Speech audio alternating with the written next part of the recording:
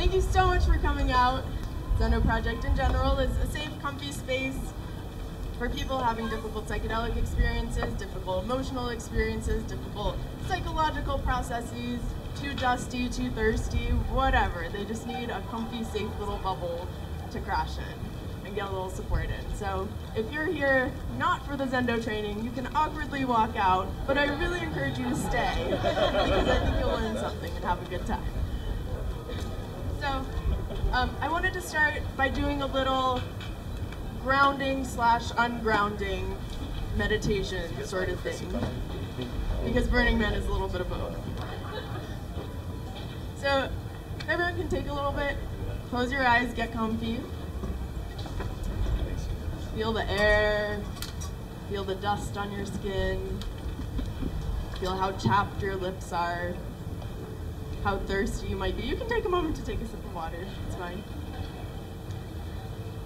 And just imagine yourself landing in the middle of the playa. You open up your eyes, not in real life, in this pretend world, your eyes are still closed right now. You open up your eyes and you look around and all you see are blinky lights everywhere.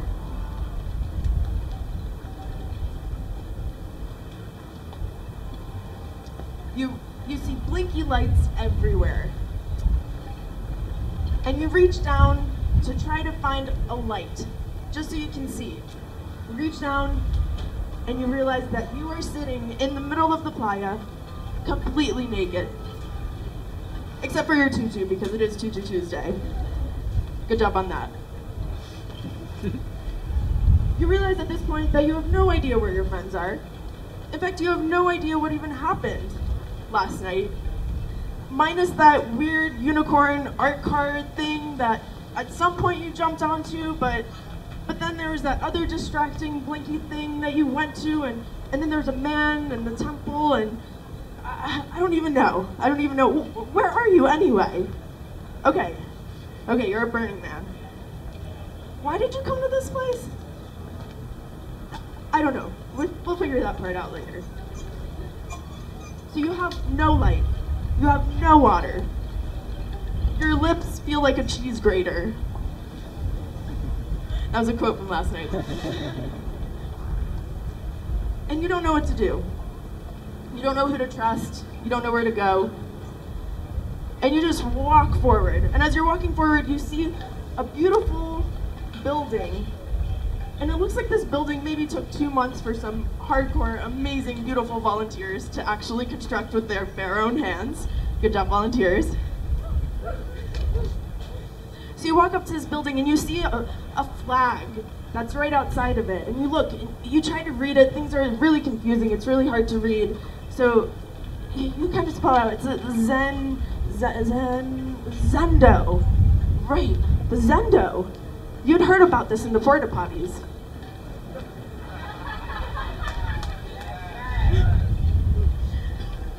So you walk up into this weird constructed Zendo space because that's really your only option. You have no idea where else to go. And as you approach it, you hope, I hope this is the space I'm looking for. I hope this is a safe, comfy bubble of whatever it is that I need. So in the midst of this disorientation, you can't really quite get words out, you don't know what to say, but you approach it, and suddenly a person walks up to you and helps guide you into this space. And as you're walking into the space, I encourage you right now to take a moment to imagine exactly what you would want in that moment, exactly what you would want people to say to you, exactly the type of vibe that you would want to feel, exactly the number of squishy, fluffy pillows you would want there to be, what kind of supplies you might need, what kind of care you're looking for.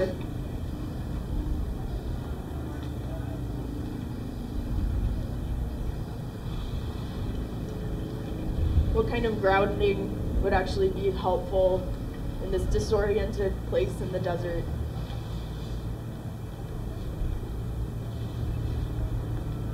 And I encourage you throughout this entire week of so graciously volunteering your time and your services to kind of keep referring back to this state of mind of how disorienting this place can be, how scary this place can be, and exactly the type of bubble that you would want to walk into in such a disorienting experience. So with that, you can come back into your body. You are in a safe space right now. Don't want to leave you in that disoriented realm. And you can slowly open your eyes again and look around. And take note that these are the people that are going to be creating those two safe spaces with all of you. This is a fucking great bunch of people to do that. Holding shit down. So, I'm going to start by introducing Sarah Gill, who's an absolute rock star. Sarah's been involved with the Zendo Project since 2012 when it first started. She's helped coordinate the project at festivals all over the world. Africa Burn and Vision Festival in Costa Rica, Lightning in a Bottle in California. She has a private practice psychotherapy in Boulder. She is a private practitioner, psychotherapist in Boulder, Colorado, and is a co-therapist in a study using MDMA to help treat PTSD. She's passionate about helping individuals connect with their purpose and gifts, healing trauma, and becoming the best version of themselves. All really good things. A transpersonal therapist, she also helps people navigate and integrate extreme states of experiences, spiritual awakenings, and non-ordinary states of consciousness. Very relevant. So with that, I'm going to pass the mic over to Sarah.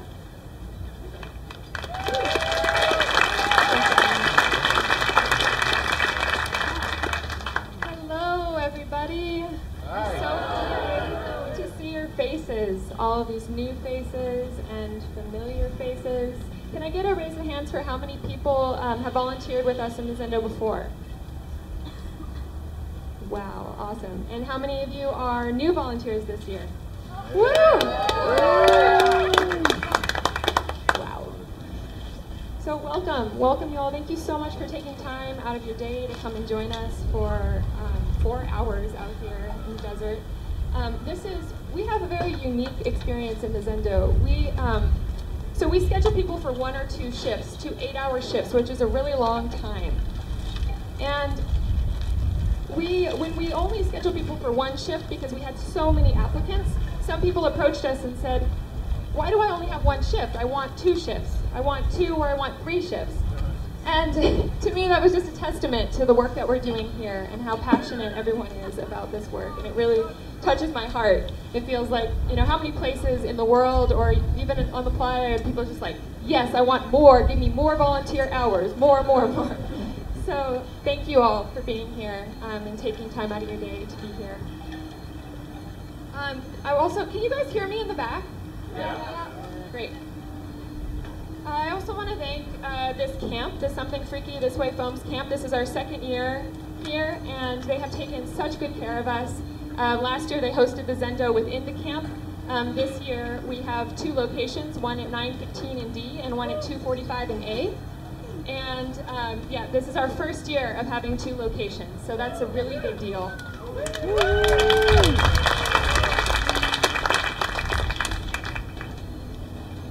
So thank you so much to this camp. They have fed us, housed us, and helped us, supported this project in so many ways. So thank you to the Bronner's family and Something Freaky Camp.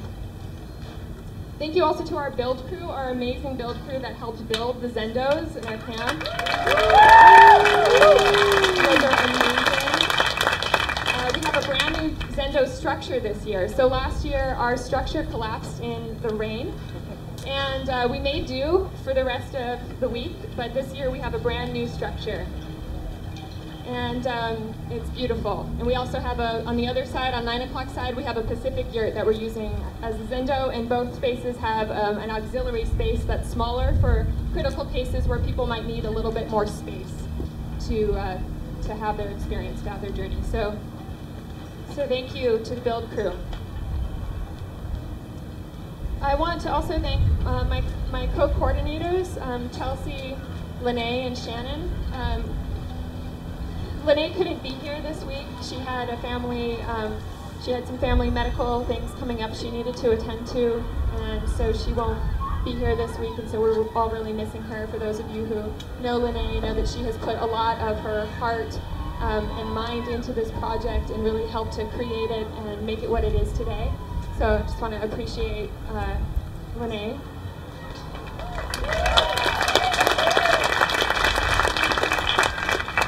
And Chelsea Rose and Theo, our mascot,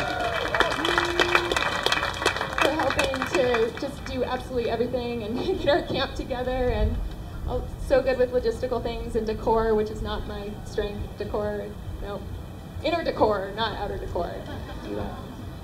Thank you. Thank you to all our pilots that are here today. They're actually going to be up talking for a portion of this training, so you'll get to see their faces, get to know them a little bit better. And all of our shift leads and every single one of you, thank you for making this project possible. This is a huge labor of love. We are open 24/7 the entire week. That is a lot of work, a lot of shifts, and it's not to discount washing dishes, but it's not washing dishes. It's pretty intense emotional work. Washing dishes can be hard too, but it's rough. You know, it can get pretty tough, but it's also incredibly rewarding. And I think that's why so many people continue to come back every year. I know it's why I continue to invest my heart in this project over and over. So I want to do a quick exercise as we begin here. So what I'm going to invite you all to do is close your eyes once again, and I'm going to say a word. And I just want everyone to just notice what comes up in their minds and in their hearts and in their bodies as I say this word.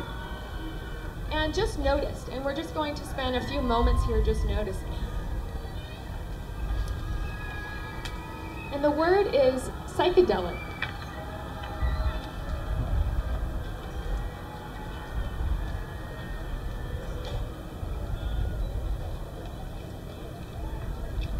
Just spend a couple moments here just noticing what arises in your body, your mind, your heart, any images that come up,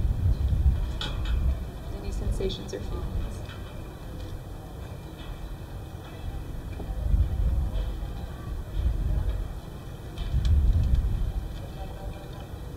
And when you're ready, you can open your eyes. So, is anyone willing to share what came up for them? Challenge, thank you. Awakening. Insight. An upward charge of warmth and then a vision of a snake, thank you.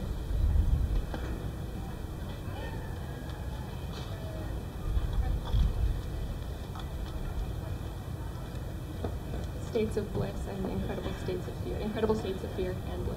Thank you. Taking the filter off. Taking the filter off. Rebirth. Dr. Pinkat. Legalize it and transformation. Legalize it and transformation. Thank you. Can you say that one more time? Synergization and reflections of self, and I heard purge. Not a real one, but the word.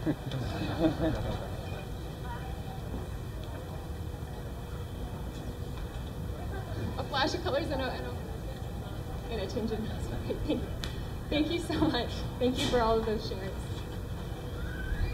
So, as we just heard, and to me the lesson in this exercise is really that there are so many varying experiences, some responses which we might label negative, some which we might label positive, often in the same moment or in the same experience.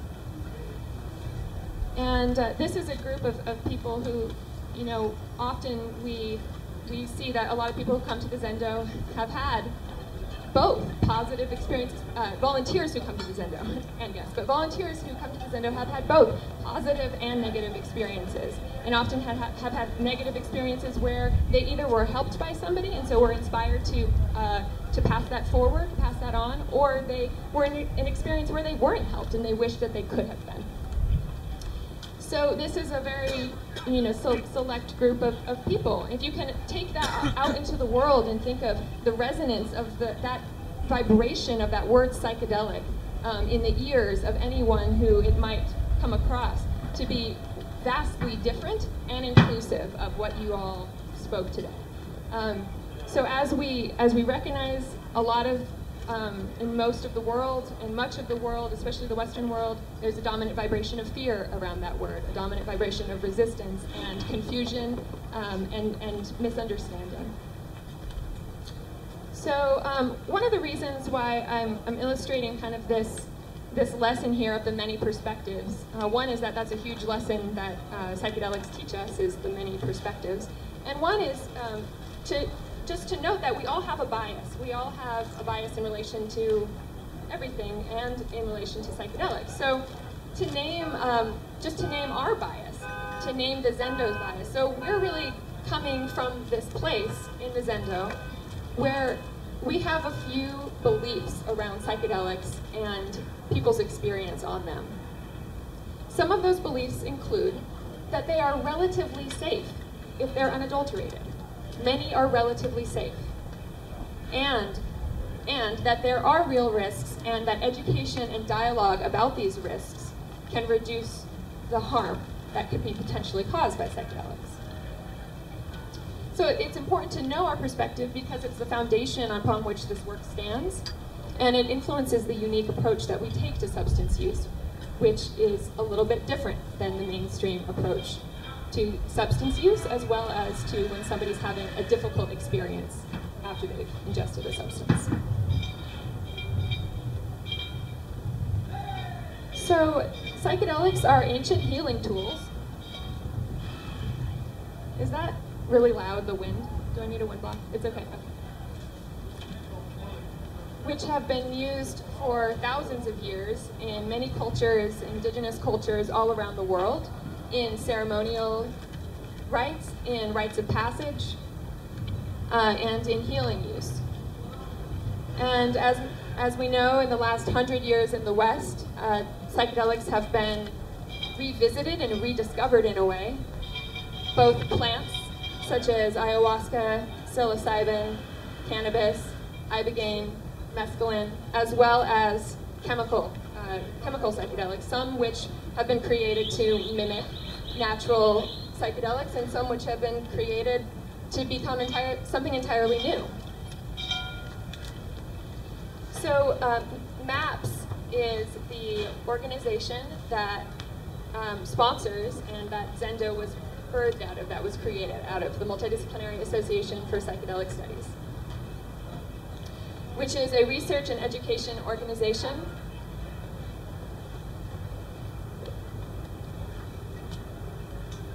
that is developing research studies into psychedelics and marijuana internationally. How many of you heard about Zendo through learning about MAPS? Awesome. So just to speak to what I was speaking to a moment ago about the bias of the Zendo, one of the biases there is that there's potential, and that there's potential benefit in psychedelics. May not sound revolutionary to everyone here, but that's a huge shift in the way of viewing these substances, and subsequently affects how we deal with people who are having difficult experiences. So what I'm going to go into today is just a little bit of the effects of psychedelics, the holistic effects, what can contribute to a difficult psychedelic experience. And then we're going to be talking about the principles that we use within the Zendo. We're going to be having the pilots come up and talk about the principles that we use. We're going to be talking about sitter self-care, how to take care of yourself when you're caring for others. And we're going to be talking about ethics, how to do this work ethically and responsibly. We're also going to have a couple of our medical leads come up and talk about how we work with medical situations in the Zendo, how we handle those. And we're also going to have some visiting guests. We're going to have some Black Rock Rangers come, and we're going to have a woman from Emergency Services Department here at Burning Man to talk about the work that they do on the playa to help people safe. So everyone, just please take care of yourself as needed. If you need to get up and go to the bathroom, go ahead and do so. Get up and stretch and move. I know that it can be a long time, even if it's something that is interesting and you're passionate about. I know that it can be a while, so take good care of yourselves. Stretch, breathe. That way. Yeah. So just to touch a little bit on the effects of psychedelics right now, we're not going to go too in depth into the individual effects of every single psychedelic out there, because that would take all day. But what I do want to say is that one of the most amazing things about doing this work in the Zendo is the people that you meet, the volunteers that you meet. And there are so many people here that have such a wealth of knowledge. All of you are coming with your own wisdom as well as your own intrinsic intuition. And I just want to honor every single individual's own personal knowledge base in this space, and honor that any one of you could be up here talking about this right now from a different perspective, from a different angle. So one of the best things that to do in the Zendo when it's slow is to talk to each other and learn about everyone's expertise, because there are people who are encyclopedias of knowledge who do know every single psychedelic and all of their effects. And so I just feel so grateful to be working with so many people who are holding this wisdom. So a little bit about the effects of psychedelics. We're going to talk a little bit about the mental, physical, and spiritual and emotional effects. So mentally, we can experience visions, we can experience hallucinations, we can experience having time differences, feeling out of time, completely detached from our ego, completely not aware of our ego self. We can experience confusion and disorientation because of that. So a lot of times people come into the space because they're feeling confused or they're feeling disoriented, and that it's causing them to feel fear. Physical sensations, including energetic responses, noticing the flow of energy, feeling energy, and as well as physical sensations like nausea, breath. And a lot of what we see in the Zendo is manifested on the physical level. We see a lot of people really processing through their bodies. So a lot of what we do in this space is not always talking. So sometimes you might be talking with people, and other times you will just be sitting there and allowing the process to happen. Well, you're always going to be allowing the process to happen, but sometimes you'll just be sitting there and holding space with the person, and you might sit with someone for 6 hours and never say a single word, depending on what that person needs. So the spiritual effects, so many people reporting experiences of past life experiences of their own death, being in another being, feeling themselves shape-shifting into other animals, entering entirely different realms, into entirely different dimensions. So we often talk about the term psychedelic as mind manifesting, psychedelic. It'd be cool if we called it that, psychedelic. One really interesting thing is that the term psyche actually originated, before it turned into mind, it actually originated from Latin soul. So psyche has roots in actual soul, so you can also interchangeably use it as soul manifesting. So in the Zendo, we really hold people's spiritual experiences as valid and meaningful for them, and we help them integrate and make sense of those experiences, which can sometimes be incredibly beautiful and also incredibly disorienting or frightening. So I'm going to go into now what can contribute to a difficult experience. There are so many things that can contribute to somebody experiencing difficulty, and we want to also here highlight the difference between someone having a difficult experience and someone else having a difficult experience because of the experience that someone's having. So we see a lot of times people come into the Zendo, they're having a great time, but everyone around them isn't. Right? So we attend to those people as well. And the set and setting of the individual's surroundings really are primary when determining how their experience is. So can somebody tell me a little bit about what set is?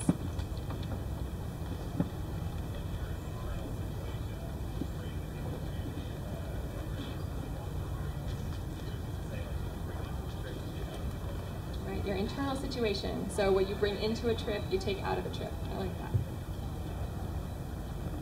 Anyone else? Set?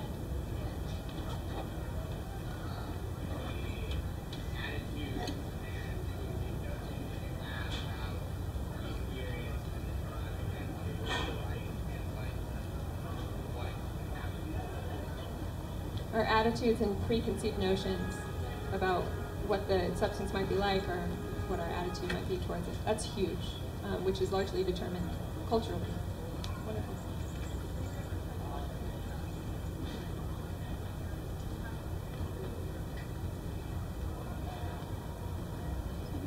Your psychological makeup, your previous history, trauma, ancestry. Thank you. So, in the back there.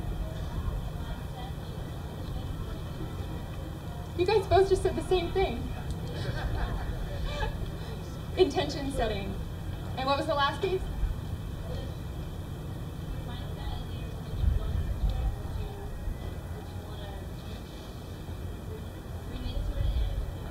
Great. Your mindset, your intention, what you want to bring into it and out of it. Thank you.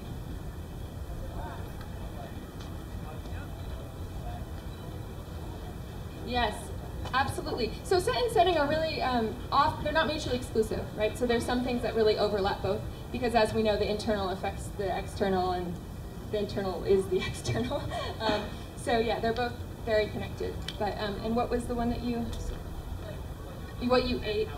Yeah, what you ate, how well you slept, hydration. Nobody hears. I'll just speak for myself. Okay, thank you. So setting, can I get some examples of what setting might be?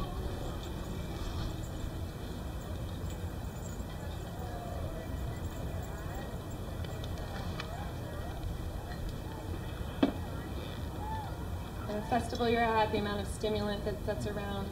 Great, thank you.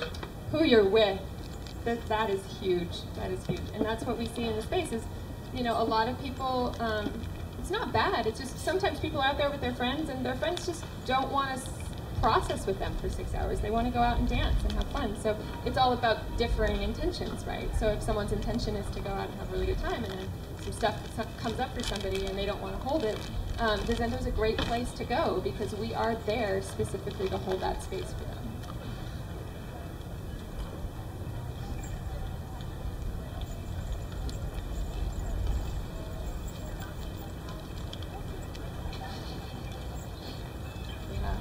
Contextual surroundings, aesthetics.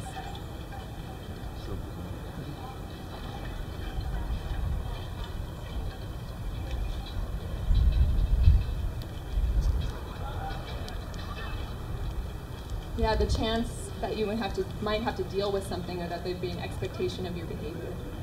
Thank you. Yeah.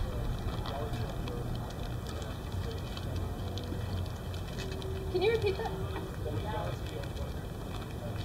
The legality of what you're doing, yes, big time.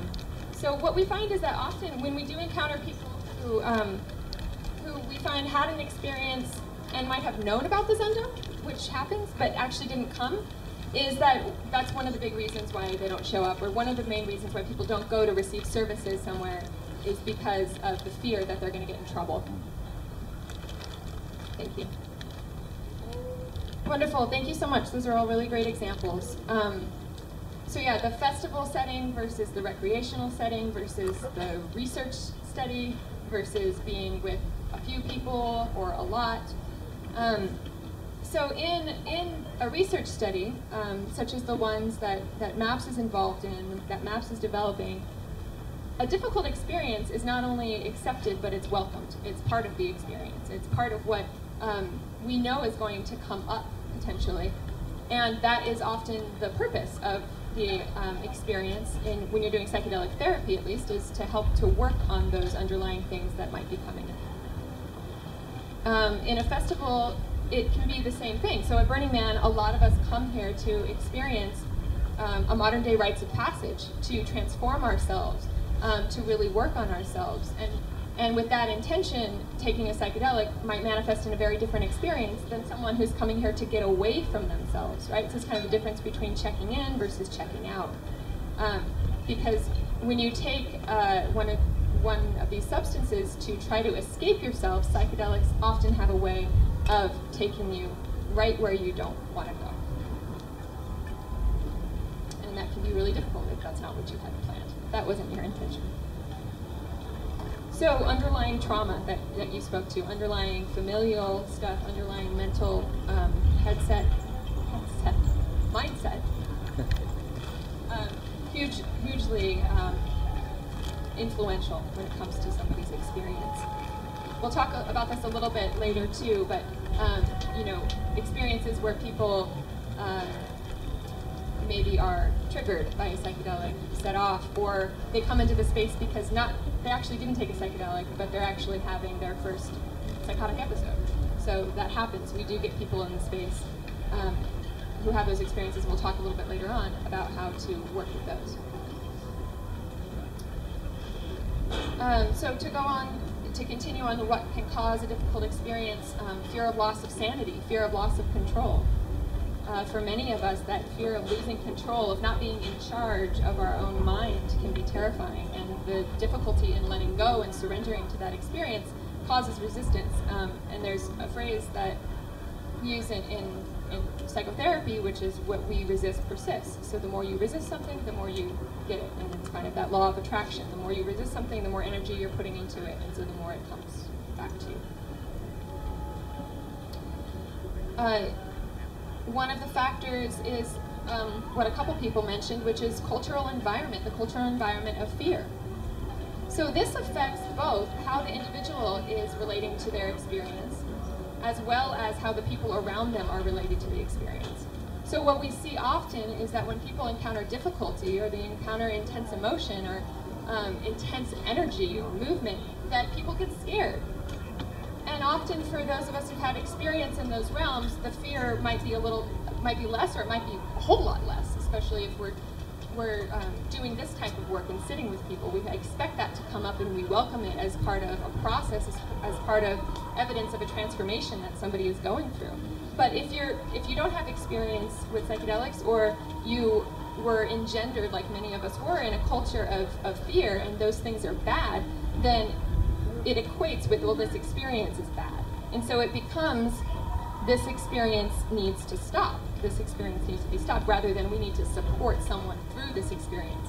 So that sort of approach just adds more resistance to what the person might already be resisting, the difficult emotions, the trauma that's coming up.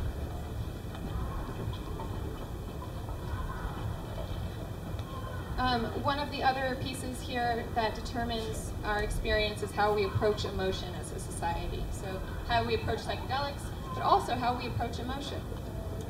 It's a really good story that one of my teachers, Martine Prechtel, who's a Mayan shaman and indigenous wisdom teacher who lives in New Mexico, talked about in his book on grief. And he talks about how he was with this kind of white-collar businessman who came to him and said, I can't grieve, I can't feel emotion, I can't feel anything. And so Martine, as he does, put him through a set of rituals where he had to go to the ocean and give gifts to her and pray and ask for tears, to be able to feel, to be able to cry. And so he started feeling more and more emotion, and then his mother passed away, and he had to go to her funeral, and he was at her funeral, and everyone was standing around stoic, as many people do at funerals. No, just sad, totally blank, but not too sad. Don't be too sad. So everyone's just standing there, and he just starts wailing and crying and screaming, starts to throw himself on the ground, just writhing around all of his puritanical relatives that are just standing there looking at him. And he just doesn't stop. And he just keeps going. And eventually they actually brought the ambulance. And they came and picked him up, and they took him to the hospital. And later, when he, released, when he went through his process, he was totally fine. And they were like, oh, we were so scared, what was going on, And he's like, I was grieving. And Martine says, you can't medicate emotion. You have to feel, you have to allow yourself to feel. So that story to me is always just a really beautiful illustration of the importance of feeling. And what we do in this space is really just creating a safe space to allow someone to have the experience that they're already having and release the blocks that they're having to feeling. So, and psychedelics, as many of us know, really put us in touch with our emotions and really make the unconscious conscious. So we're going to transition now into the 4 principles that we use in the Zendo to work with difficult experiences. So I'm going to be inviting our pilots up to share a little bit about each of these 4 principles. And first up, we're going to have Erica.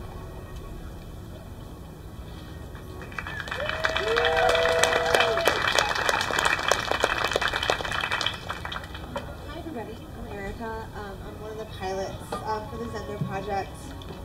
And I've been working for Zendo for about 2 years now in multiple capacities. It's nice to see all your beautiful faces. The first goal of the Zendo Project is creating a safe space. And so I'm going to ask you, just raise your hand and I'll call it out. If you were having a challenging or difficult experience on psychedelics, what kind of space would you want to be in to be able to process that? One that's validating, one that's grounding, free of drug stigma, Self-acceptance. quiet,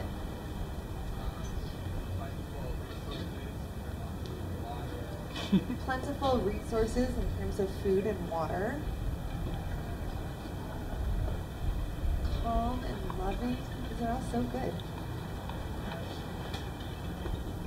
Full of compassion and free of judgment. There's so many. Safe. Want people to want me there. It's a really good one. Physically comfortable, which is a challenge on the playa.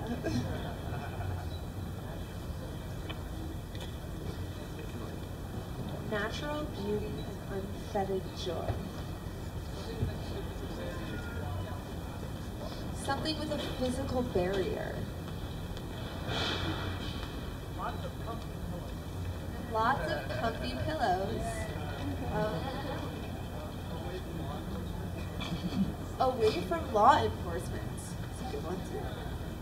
In front of you. Stuff to play with.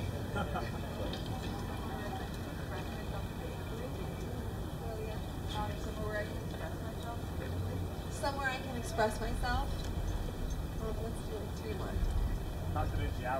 Confidentiality. A trusting environment. It's okay if I don't want to speak. Ash. Soothing lighting. Soothing lighting. All of these are so good. Okay, last one. Herbal tea. So I feel like all of these things will be available at the Zendo in some capacity, except quietness. Although, I mean, it's pretty hard to find a quiet place on the playa, especially at night. But it's nice that we're kind of, this year that we're, not on the Esplanade, we're a little bit tucked away, so hopefully the space will be a little bit quieter than it has in years past. In addition to that, one of the things that we have this year, besides having the large Zendo structures, which can comfortably fit, between 10 to 15 guests at a time, 10, comfortably 15 might get a little crowded. Next to both of the structures, the Pacific Yurt and the Zendo structure, we do have a smaller structure that's behind them for people who might be a little bit more boisterous, might need more isolation or individual attention. or something like that, so they don't disturb the other guests that are in the Zendo. So it's definitely something that we've added in to kind of make the Zendo feel a little bit safer when we have multiple guests in there. We have some beautiful decor. Thank you, Chelsea, wherever you to kind of create a space. We're also going to have food and water and tea. The other thing that we have this year that we haven't had in years past is we have swamp coolers for both of the structures. So we'll hopefully be able to get some temperature control going in the spaces. And really, in addition to creating a space, it's really important that if you are volunteering in the Zendo, if you are a sitter in the Zendo, that you're really conscious of your own energy and your own maybe judgments or triggers. Sometimes if you have a guest that you feel that you're getting emotionally triggered by, you can always, and we'll talk about this later in the training, but you can always have another sitter come sit with them and make sure that there's a good therapeutic match between each guest and each sitter. And that's something that the pilots and the shift leads will be able to kind of assist you with while you're on shift. So, yeah, I think that's it for creating a safe space, and I think Shannon is going to be our next principal. Thank you guys so much.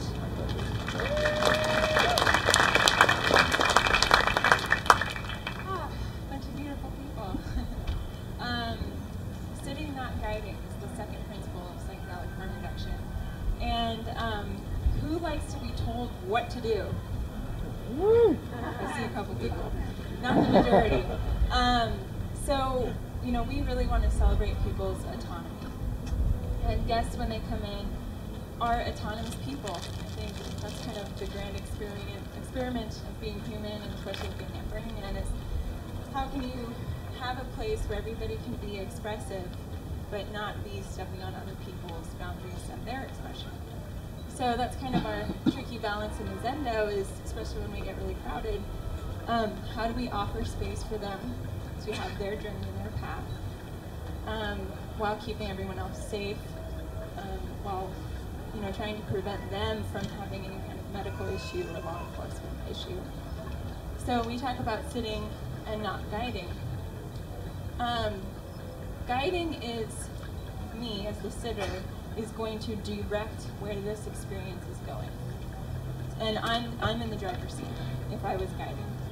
But when I'm sitting, it's kind of like, I never did this, but when teenagers do driver's ed, I've heard that there's some cars that have 2 steering wheels and 2 sets of brakes. So if the trainer needs to step on the brakes, they're like, oh, this is not looking good, they can. I don't know if that's just made up or actually happens, but that's how I picture sitting, is okay, you're driving, but I am going to pull on the brakes if I feel like we are going to crash.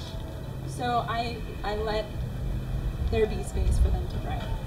Each of us have our own path in life. There's no concrete, you do X, Y, and Z, and then you're a successful human. We all have to figure out our own path, and I don't know what's best for somebody else, especially if I'm just meeting them. So we try to create space for people to explore.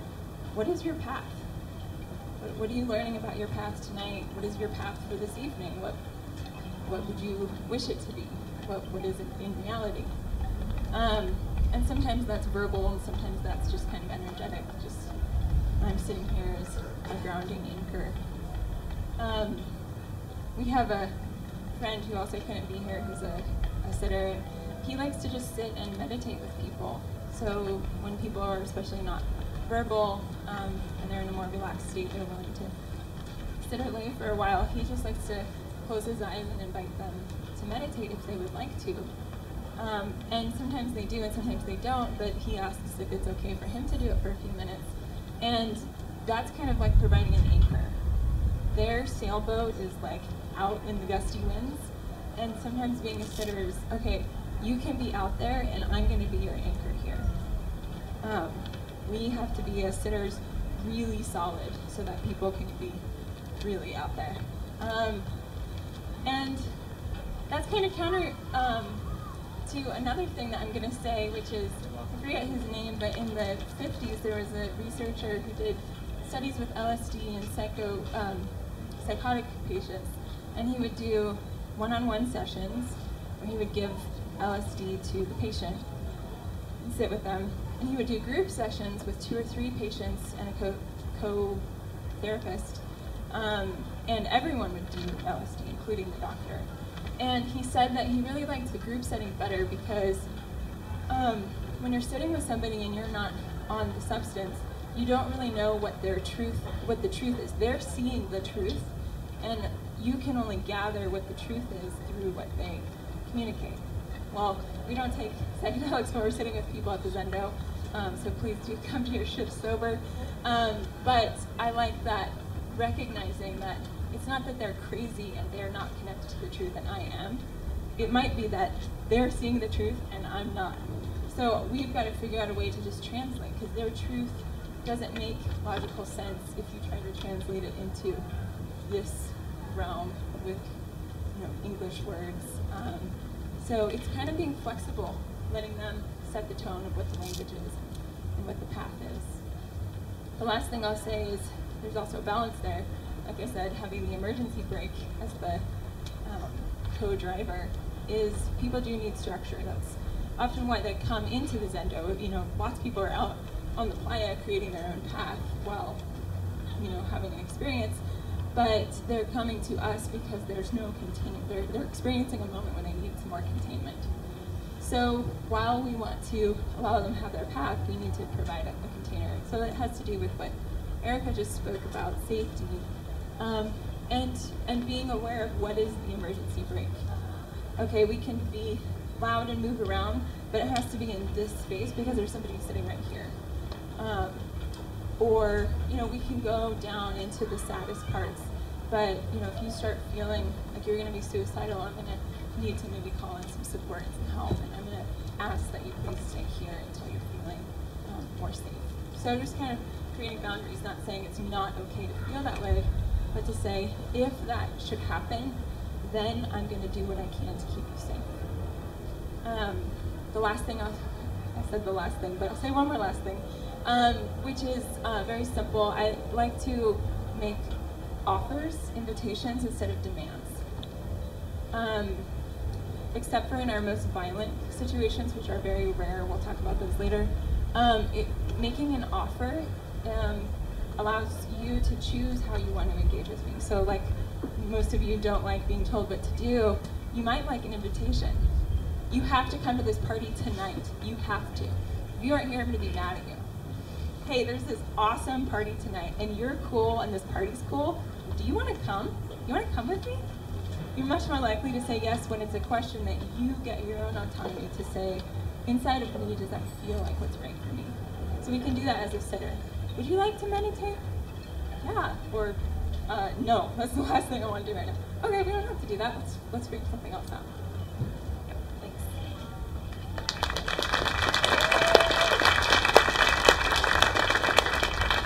So next up, we've got Irina and Genesee, our third psychedelic harm reduction principle.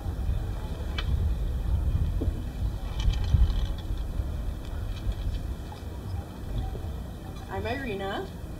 And I'm Genesee. And we're going to talk about talking through, not down. So first I'll tell you a little bit about what we mean by talking through. A big part of that has to do with empathy. Empathy means the root of empathy means feeling with.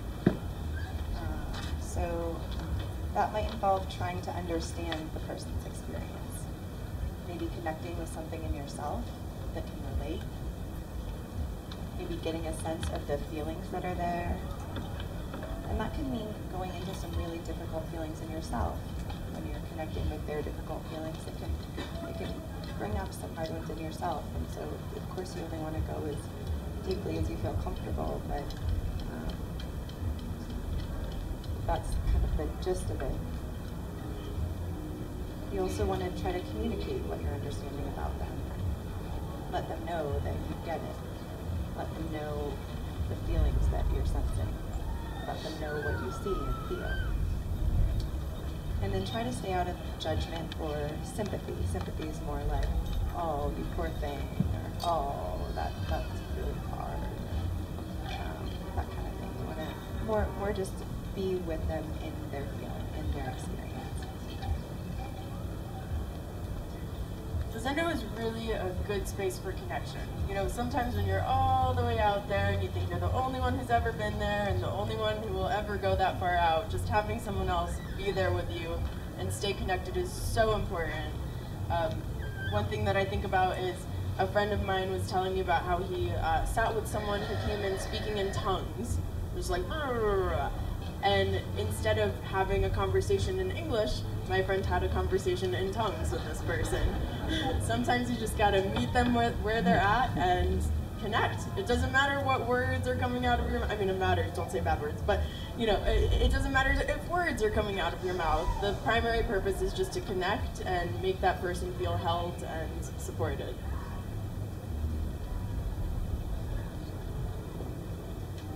You also want to have an attitude of curiosity, or what they call beginner's mind. So being really open to them and interested and wondering what's going on for them, kind of moving toward their experience instead of away from it. One example I can think of is one of the most entertaining times I had sitting at the Zendo a couple years ago was when somebody really needed to find the perfect porta potty. And I mean, we engaged in it as this search for the perfect porta potty, and it was such a curious excursion. You know, we would open one up and go, oh no, not that one. We'd open up the next and go, okay, that one's good, but it's a little wet. So then we start shuffling dust into the porta potty together with this sense of, you know, fun too. This sense of like positive, like, okay, let's see where we can go with this. Let's go through this with you. Yeah, eventually he didn't choose a porta potty and decided he didn't have to pee, but it was a curious excursion nonetheless.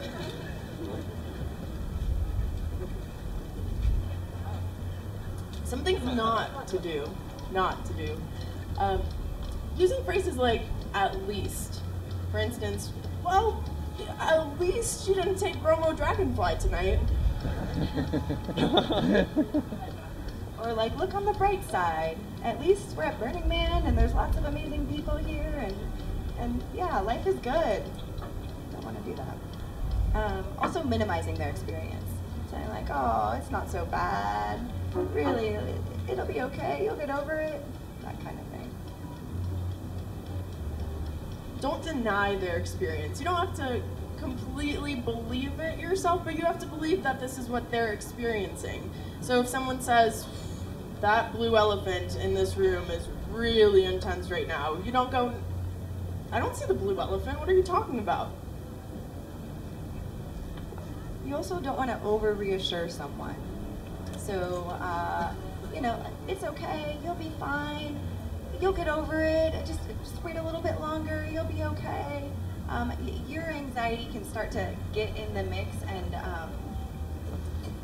to move away from their experience and, in a way, deny their experience, which can make someone feel really disconnected and alone.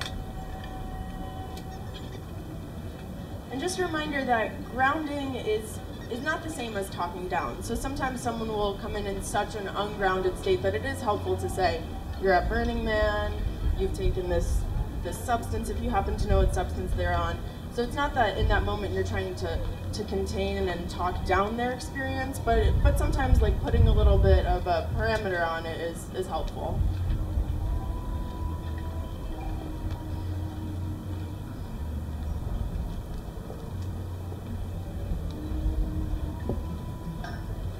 Okay, so we're gonna do a little skit for you just to demonstrate these two things. We'll start off with what not to do.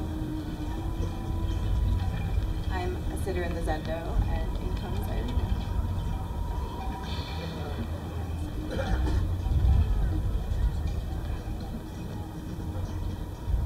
Hi. What's going on? Why do you have your arms up like that? I'm the man. No, you're not the man. The man's up there. No, I'm the man. No. Actually, you're a woman and the man's out there. You're gonna burn me tonight. No, they're not gonna burn you. You don't have to worry about that, really. You're gonna be okay. I'm on fire. I feel it. No, you're not. You're not. You're okay. You're okay. Calm down. You're okay. Hey.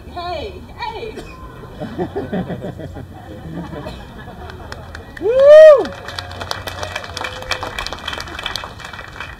And take two. Hi, come on, sit down right here. What's going on? I'm the man. You are. How do you mean? They're gonna burn me tonight. Oh, wow, it feels like they're gonna burn you too. Oh, that sounds scary. Yeah, it's really scary. Yeah. Oh, geez, wow. What's that like?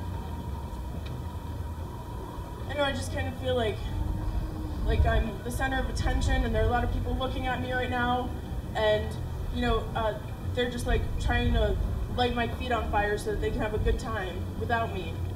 Oh, geez. Light your feet on fire? Oh, and everyone's looking at you too. Oh, wow, that sounds like a really terrible thing. Yeah, I just kind of feel alone at this burn. Yeah, I know. Sometimes it feels really isolated, even though there's so many people here. It's my first burn, so it's been kind of rough. Oh, yeah. First burns can be all sorts of things. It's definitely Can I get some water? Yeah, let me get that.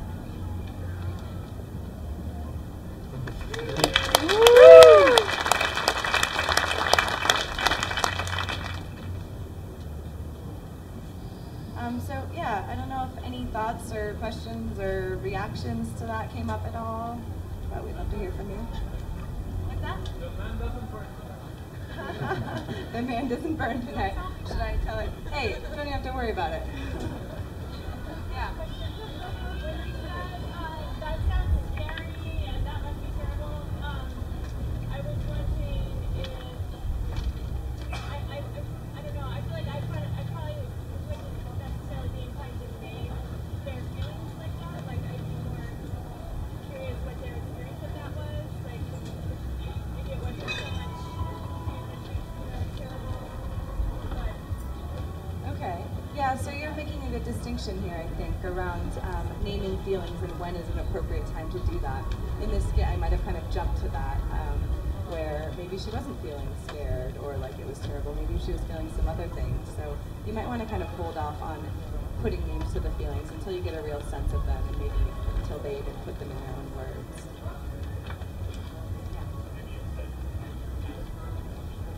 Yeah, maybe you could ask what feelings are there. Yeah.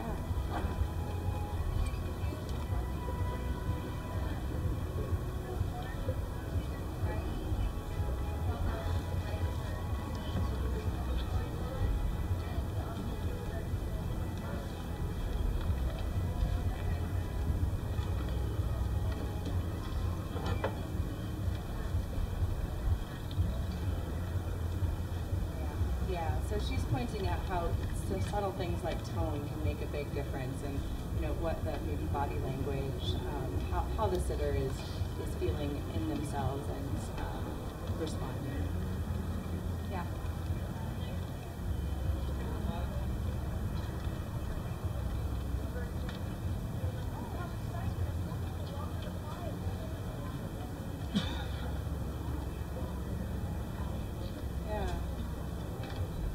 Pointing out how staying with the experience and validating it, reflecting it can be good.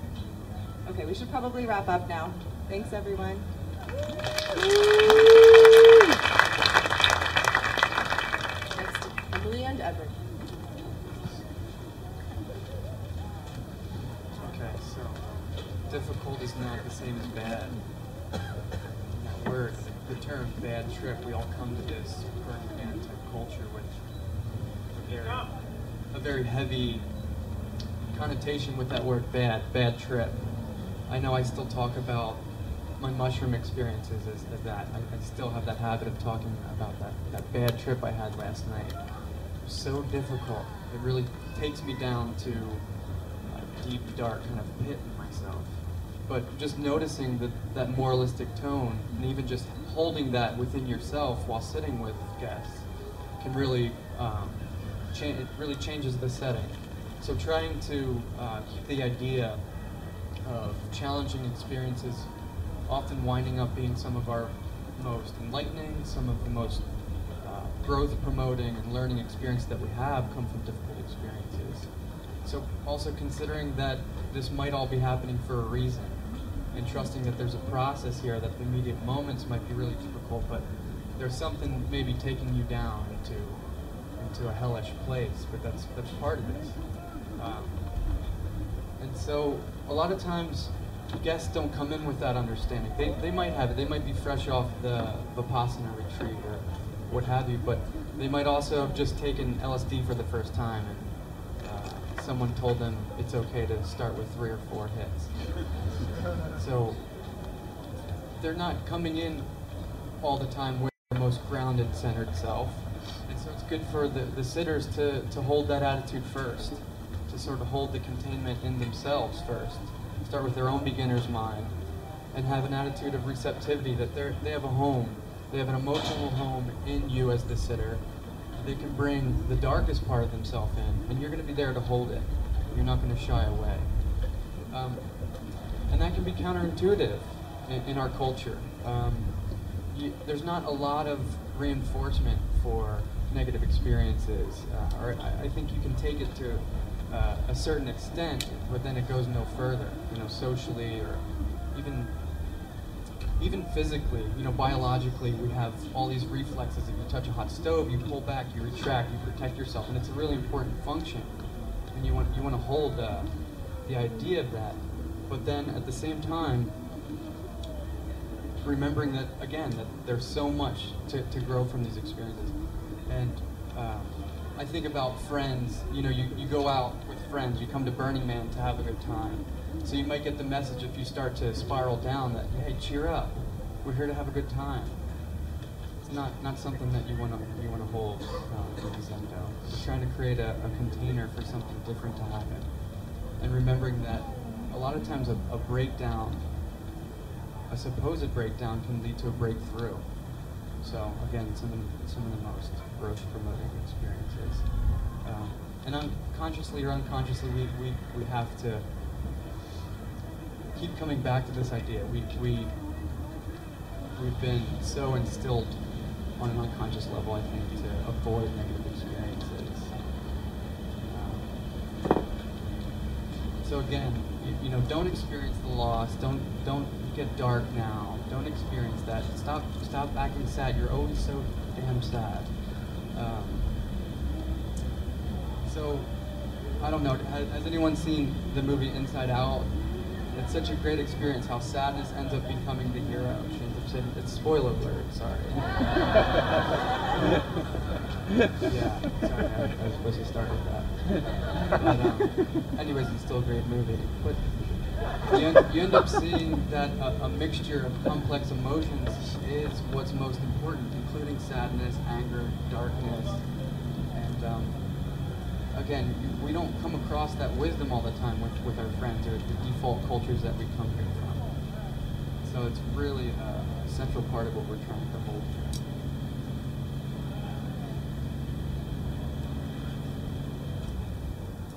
So,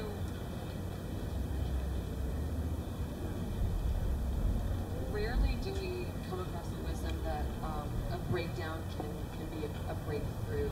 And a lot of those challenges can lead to growth and self-discovery. I think that one type of difficult experience that we can all relate to is a breakup.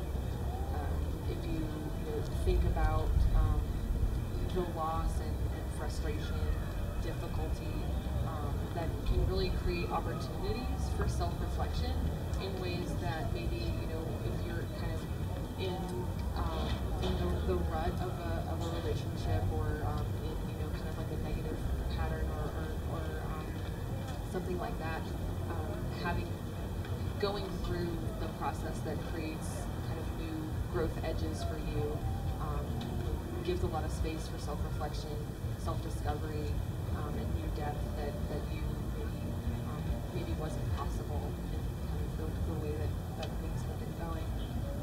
So kind of imagine how transformed you were by that experience, and it's really easy to just because of the way that our culturally programmed we are, to not sit with the sadness or the pain or the loss, and you see it when you kind of jump to a new relationship or something like that, and just kind of ignore a lot of the opportunities that you have for growth there.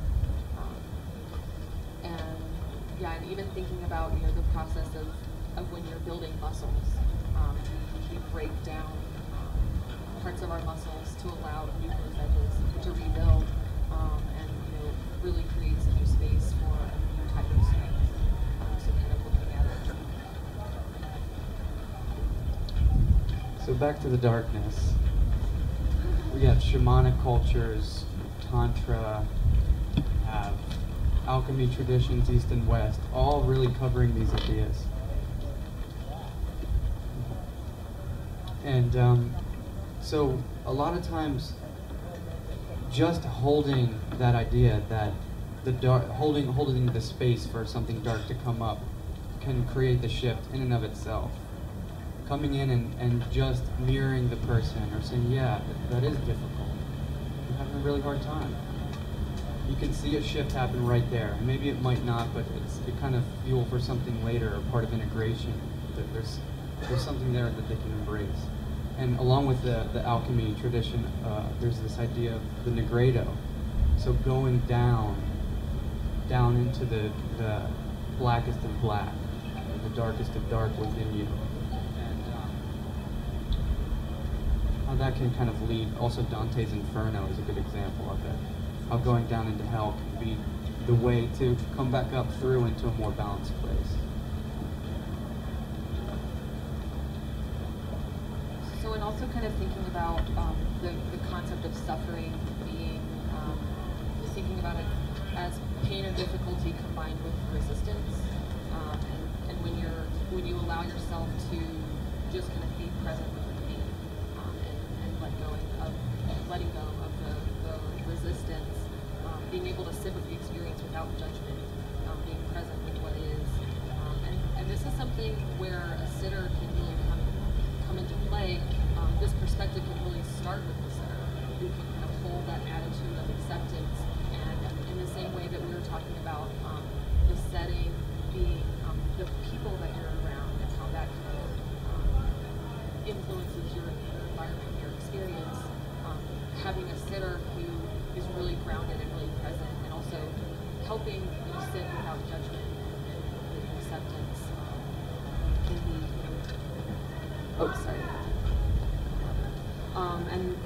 and so with all that being said, it's really important to remember that there are also, there are difficult experiences that are important that we can grow from, and then there are also, we touched on that there could be medical concerns, and that it's important to be aware of the context and conditions that your guest has come to the Zendo, their past history, maybe what they have taken, and you take all those things into consideration. We'll talk a little bit more about how to assess medically. You have medical volunteers that are on every shift as well, but just important to allow space that the difficult experience is very important and transformative, but also just being aware that there are times where medical would need to step in as well.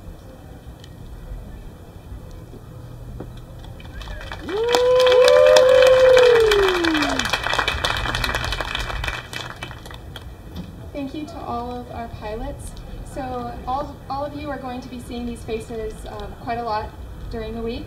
All of these pilots have been veteran volunteers with the Zendo, and are really experienced. Some of them are therapists, or just really good sitters, and they're going to be helping to drive the ship, so to speak.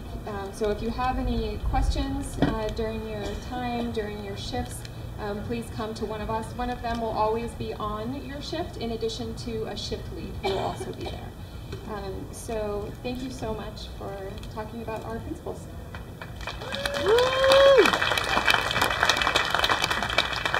Quick question, are Dooney Dan and Peaches in the house anywhere? The Rangers, Dooney Dan and Peaches?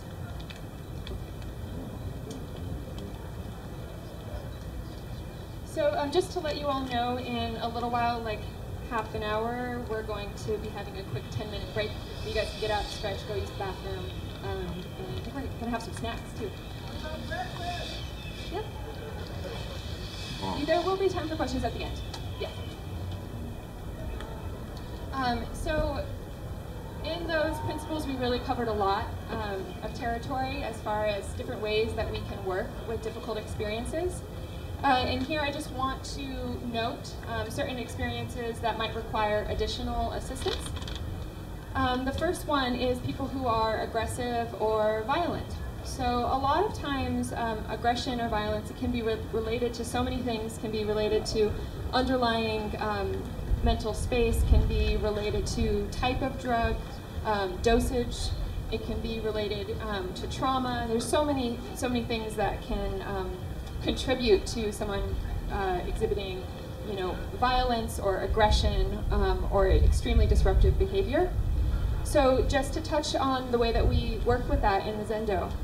So at a lot of festivals that we attend, Envision Festival in Costa Rica, Africa Burn, Lightning in a Bottle, the way that we work with medical and security is very close. We're triaging with them, we have medical and security and Zendo all right next to each other. And so part of our goal is to really help integrate harm reduction services within the emergency services departments that already exist at festivals.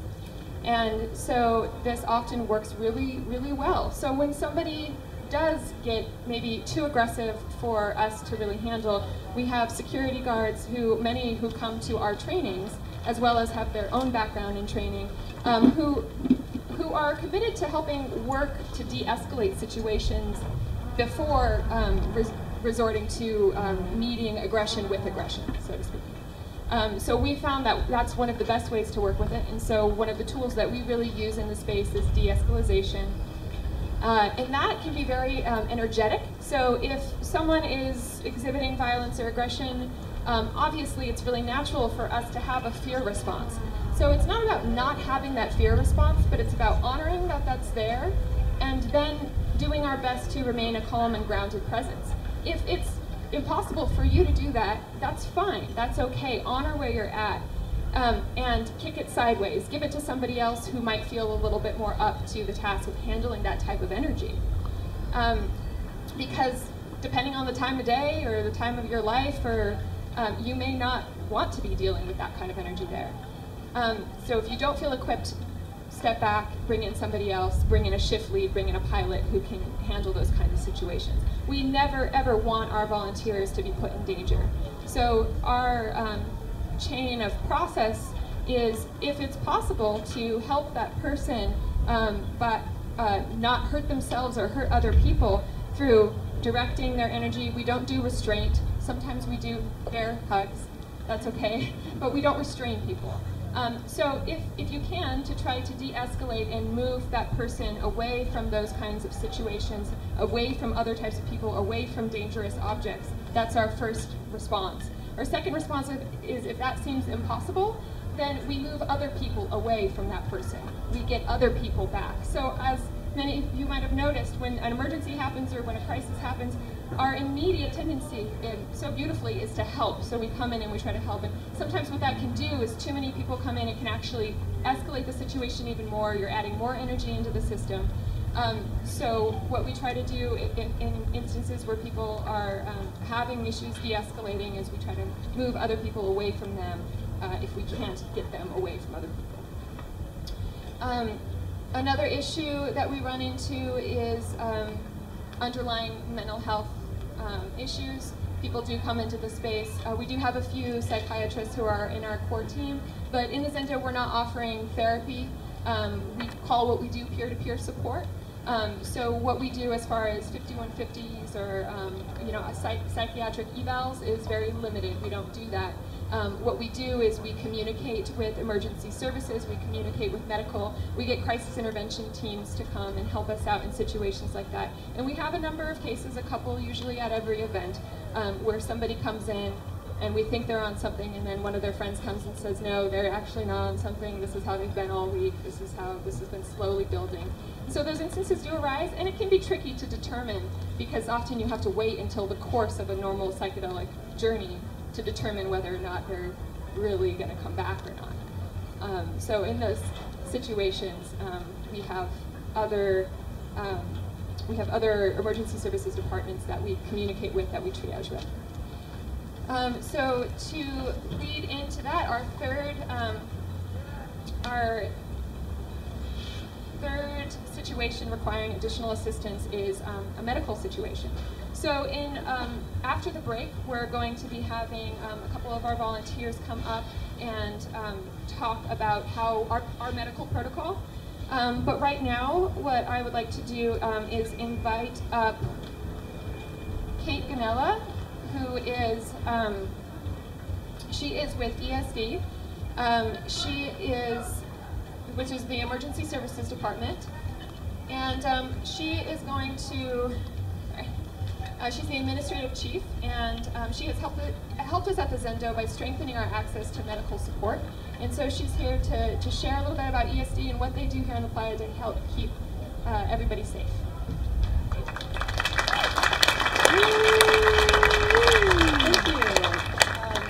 Thank you. So, I wasn't quite sure what you guys wanted me to talk about, but when I thought about it, I thought, if everybody really understood what it was we did and how we do it, we work year-round. We have a team of about 650 people that work in emergency services right now. We have 4 branches. We have a medical branch, a fire branch, communications, which runs all the radios that you see on everybody, and then our mental health branch. In our medical branch, we have about 450 people, and they're all licensed. We actually, for the first time this year, have full reciprocity in the state of Nevada through a sponsoring agency. Closer? Better? Okay. So we're now working via the state of Nevada with a full licensure for all of our people should we need to use it. We don't actually exercise that right now. What we do now is provide BLS care, but in the case of a mass casualty incident or something like that, we'd be able to fully utilize all of our people.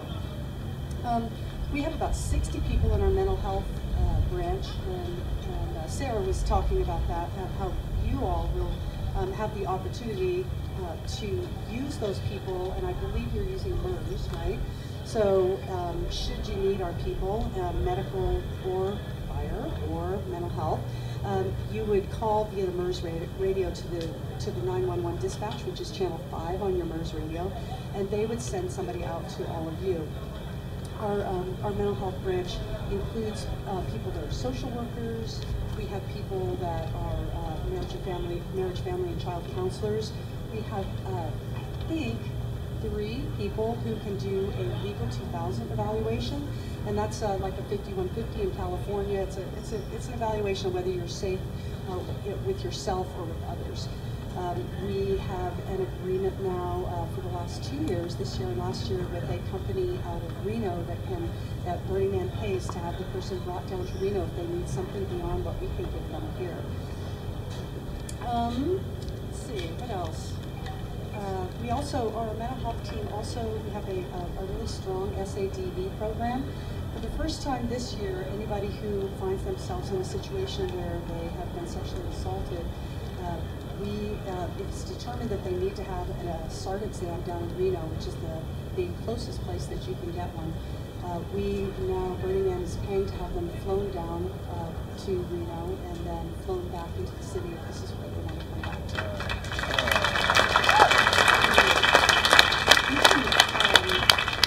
Additionally, we have let me just because I know a lot of people here probably wonder about why don't we have SART here right on the playa. And it's actually, you know, we've talked about it for years. This is a really big deal. We care a ton about it. And our person who runs, our SIT chief, the person who's in charge of all of our crisis intervention, is probably one of the biggest advocates I've ever met for survivors of sexual assault. And so she has been really adamant about this because in Reno, in the state of Nevada, there are only 2 places to get a SART exam. So if you have a sexual assault in, say, Elko, you get shipped all the way to Reno because they want to make sure that the chain of evidence is the integrity of that chain of evidence is not disrupted at all. And they want to make sure that the people who are going to be going into the courtroom and having that conversation about what they found with the judge, those people are respected by the judge. They know who they are. They need to know that it's not somebody that came from, you know, Florida or something that they don't really recognize. There's all kinds of reasons, these tiny little nuances here in the state of Nevada where they found that if they have that continuity, that consistency, it really helps the survivor to have that it makes it so that it's more likely that there's going to be a conviction. So then Burning Man's commitment was, okay, let's get them down there quickly then instead of having them sit in the back of a vehicle for hours and hours. And so we're hoping not to have any of them this year, but if we do, we're going to make sure we take good care of those folks. We also have a child resource center that and this is a place where we can watch children while their parents are being detained. Or a place where if somebody finds a child, we have a place to keep them, and it's got children's toys and air conditioning, and it's a nice little space. It's another really awesome agreement that we've made with Pershing County, and we're really excited about being able to do a lot of things more legitimately this year in PSD. So when it comes to what you guys are doing, you know, it's taken a long time. We've been talking to Zendo for a long time about all of this. There's been this sort of a real dotted line relationship between us and Zendo, and so this year, back in April, I think it was, Lene and myself and Charlie Dolman, the event director, and Tool, the lead for Rangers, we all got together and talked about how we could change our relationship with Zendo and really enhance it, really actually bring you in, not actually into emergency services and into the organization, because then you'd have to go to all of our meetings and that would really suck. So we call it Meeting Man now, all the people that work for Burning Man.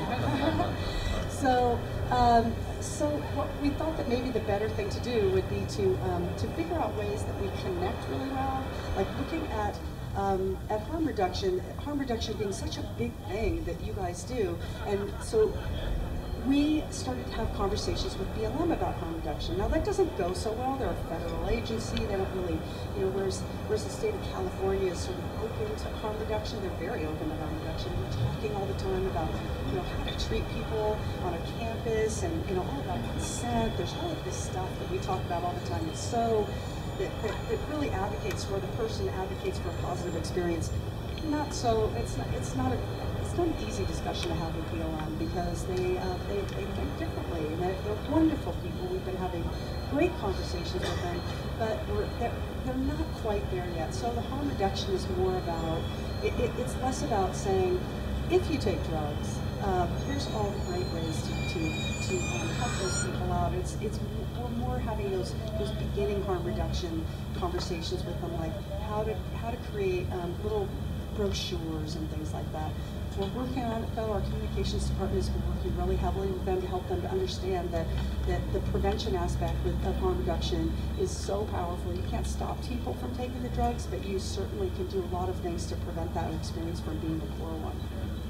So we're hoping over this next calendar year with our enhanced relationship with BLM that this next year is going to be something that is going to allow for far more, you know, things in the greeter packets, speaking to what you guys do.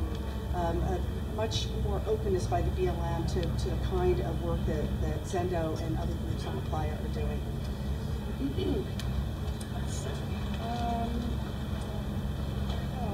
I think that's it. Do you have questions? Anybody have questions? Yeah.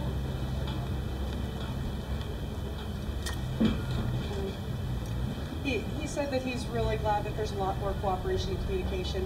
It has been a big year. I'm sure most of you have been reading the newspapers and reading the internet about all the things that have gone down. It's been a year, you know, it's been wild.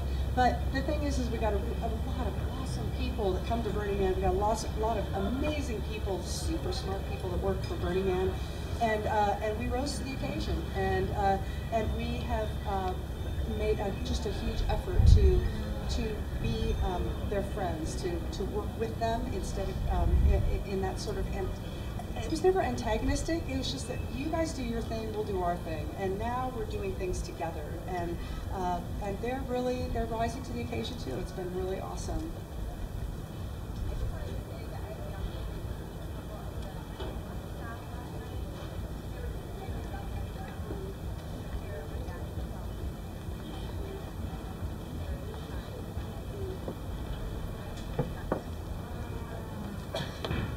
Yeah, we have a great group of people in our whole department is awesome.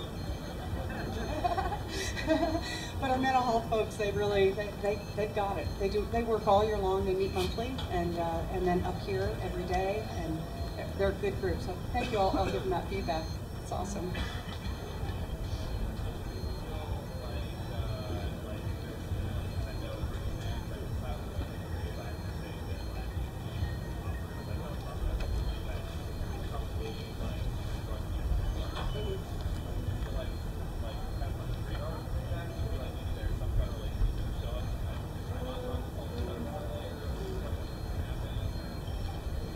So he's asking if you do harm reduction for people taking psychedelics, if you do what Zendo is doing for all of these folks, does that essentially are you essentially advocating for it? You know, and we've had that question a lot. We actually, when we speak with BLM, we've been talking about that because they say to us, well, you know, how do we know that you're not an advocate? Burning Man isn't an advocate for taking drugs if you're offering the kinds of services that you are to help people to deal with their experience with those drugs. That's what harm reduction is all about, and so a lot of what we've been doing with BLM and with other agencies is helping them to understand that we don't advocate for it, but if you can make that experience better for that participant so that they don't go off the deep end, so they don't end up in an ambulance or end up in the back of a police car because there wasn't anybody there to help them to gently go through that experience and come back to where they need to be. What you guys are doing is really making that difference for those people so that they're not falling down into the rabbit hole. So we're really trying to educate our law enforcement partners that by giving these people this kind of a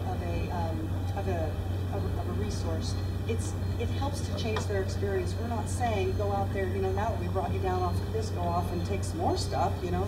That's not your job. That's not what you guys are doing here. And that's not what we're doing here either, but we certainly want to make the experience as positive as possible. And I know, I don't know, I wasn't here for the whole thing because it was on the radio, but I know in ESD, when we're working through that with people, even when people come in for a Band-Aid or something, you know, one of the first things we do is have that conversation with them about radical self-reliance and taking good care of yourself. And it's your responsibility also to be the one taking care of your experience out here. It's not our job to be babysitting or mommying you. So, of course, you can't have that conversation in the middle of that experience. So, anything else? Any more questions? Well, thank you. Thank you. Oh, yeah.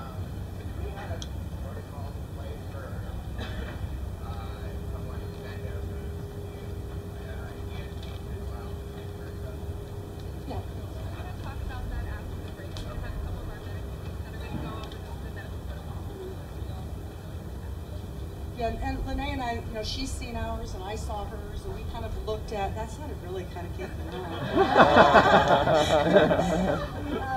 So anyway, we looked at each other's protocols, and oh God. So anyway, she and I have looked at it, and they're really similar.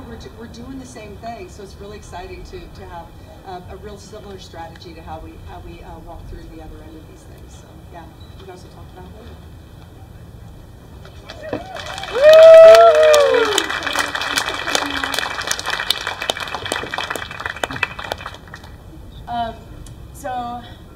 never thought that I would settle into one Burning Man camp. I was always that person who would like hop around every year, even in issues or something. And until I found Camp Soft Landing. We're located at 915 and E this year. Come visit us. It's a block away from the other Zendo. And Camp Soft Landing has Palenque Norte, a psychedelic speaker series, which is rad. But my favorite part is the Full Circle Tea House, which is open 24/7 during Burning Man.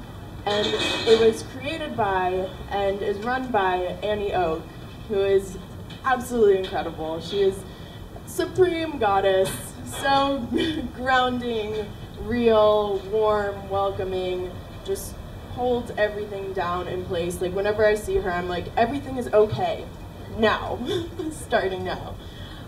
So Annie has been in this role of creating safe spaces and is going to come up here and share with us a little more about the tea house and how we can also use the services of the tea house throughout our time on the playa.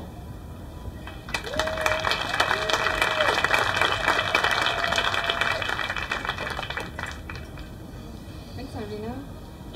So, if any of you have not been to the Full Circle Tea House or Camp Soft Landing, you're welcome to come drink tea with us. We're at 915 and E this year, across the street from the satellite Zendo on the 9 o'clock side at 915 and D. And we're really delighted to have everybody there.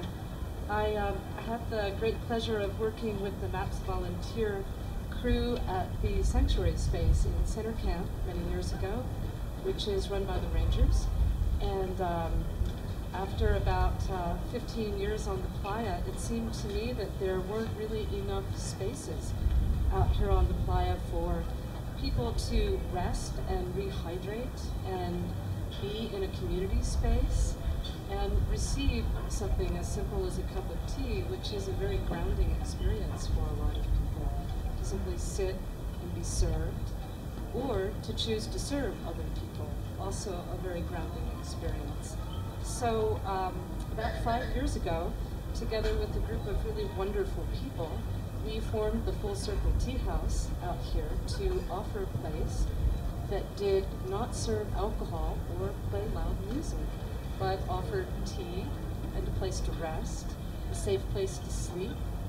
We give away water, we give away a lot of water, and a place where people could be in community and not feel alone. I think a lot of people come here, and even though there are thousands, tens of thousands of people here, it's sometimes easy to feel alone out here and disconnected. So it's a place where people can come and connect with other people, receive support and compassion, hydrate, rest, have a nice cup of tea, meet their friends.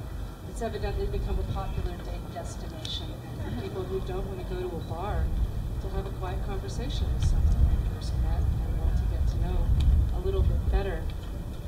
We also are really delighted to be able to serve the Build Crew community. We operate 24/7. We've been out here since Tuesday, and we've been serving since Friday morning. We have an amazing, wonderful crew of people who are camping with us this year, including many Zendo volunteers. And if people feel called to serve tea with us, they're welcome to come. We do 6-hour shifts around the clock. You can come to the tea house and sign up for a shift on our whiteboard, and we will serve you tea and encourage you to come and learn how to serve tea with us.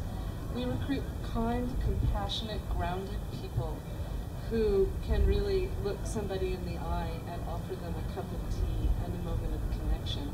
It seems like a really simple thing, but it's a very effective way to offer a form of preventative care, to offer a connection and a place where people might be having a difficult moment and with a little care can avoid a more difficult moment. We've also made the Zendo available to people in the tea house, of course. We've been working since the Zendo was formed 4 years ago in collaboration with the Zendo crew to take people from the tea house to the Zendo space for more care and one-on-one assistance. and then offering the tea house as a space to the Zendo volunteers for people to come and integrate, hydrate, rest, and reconnect after their Zendo experience before they go back out onto the playa. So you're welcome to bring people who you feel would benefit from that experience to the tea house for that kind of integration and rest and care. It's also a great place for an afternoon nap. We do a lot of power napping there in the afternoon, and we really encourage people to keep their eyes open also inside the tea house for folks who might need assistance. We refer people out, as I said, to the Zendo. We also work with the people at the 9 o'clock medical unit. We always ask to be sited near the 9 o'clock medical unit, 9 o'clock keyhole. We work with the SD. We work with the crisis intervention team. We called them in to assist us. We work with the Green Dot Rangers, some of whom are in our camp. And we have received really great support this year from all of those groups in assisting us with people who need that kind of care in the tea house. So I'm really pleased that there's such a great level of integration among all the services here and support. And we welcome you to come drink tea with us and learn how to serve tea. If you'd like to serve tea in your own camp, we now have 5 other tea houses that have been formed from our tea house that exist in other parts of the world.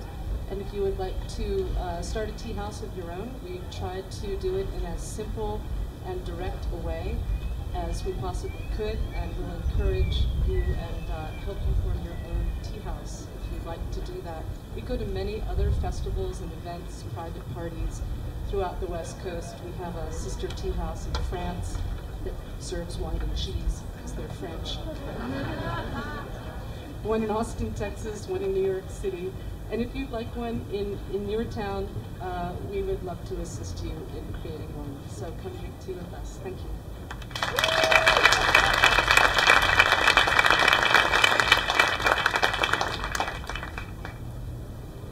Thank you, Annie. So we're about to take a little break, but before that, we're going to have Cynthia come up and talk a little bit about scheduling. Cynthia, the goddess of scheduling, who has somehow made this all work.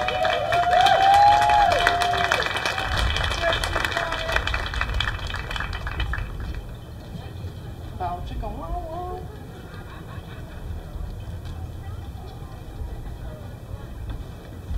Okay. Yeah, we can be short. I'm just going to say a couple things. I did want to... Hi. Can you hold this section, you guys?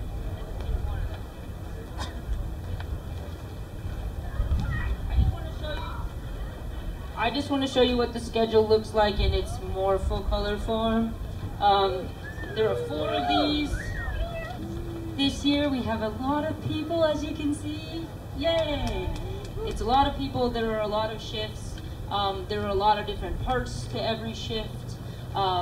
It's a lot of information, and it's difficult for us to explain to everybody that's new how it works and what you're really committing to until you're here and you're like, oh, whoa, 8 hours twice, that's hard, that's far, you know, all these things. And so we'll work with you to deal with any issues, but I just want to make sure that everybody understands the basics, so you know what your roles are. You've already been looking at the sign-in sheet. Hopefully you have an understanding of which one of the roles that you have.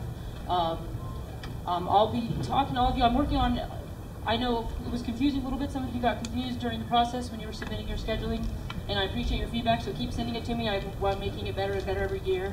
But I just want everyone to see how much information it is, and just to understand that we do need to prioritize the shifts that are still open.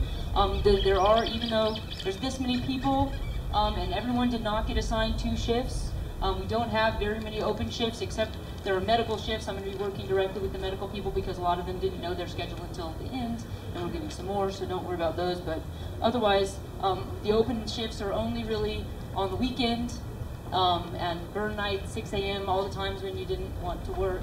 And so if you didn't get scheduled for another shift, we're strategizing about that. We need to focus on filling our first priorities first. So this is a bad example. I just pulled one out because that's actually the beginning and it does have everything. But yeah, you can see there's some open shifts. These are the burn nights later in the weekend. The yellow shifts are open.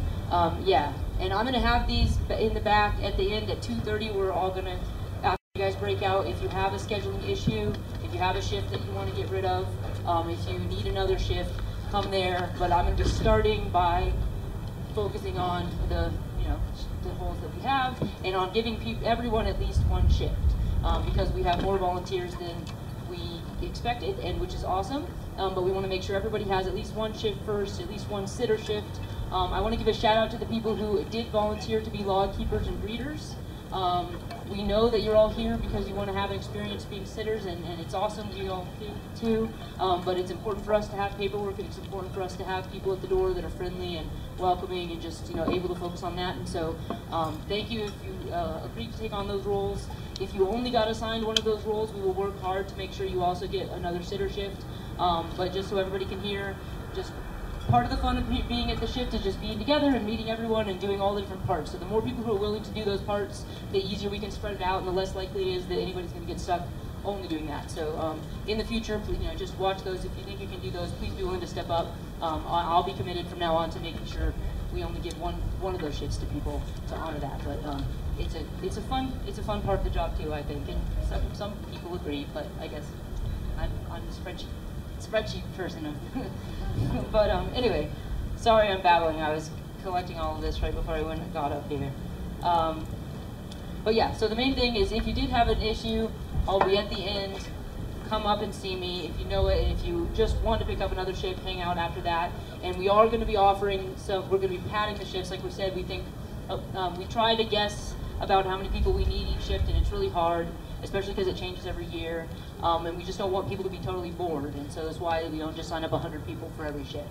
But at the same time, we want everyone to have a chance to participate, and we acknowledge that part of the fun is being there and just hanging out and meeting the other volunteers and having a chance to, and we never know. So we'll start with the overnight shifts and then the early morning shifts and sort of work through and sort of pad the shifts out, and so you can be like backup, you can come, you can check in. We might, and if it's really, really slow, the pilot on duty can send people home early, but we'll get everyone a chance to come at some time so you can at least, participate a little better and see it a little more, and then we'll be improving the process again next year so that we can continue to grow and fold more people in. So thank you very much.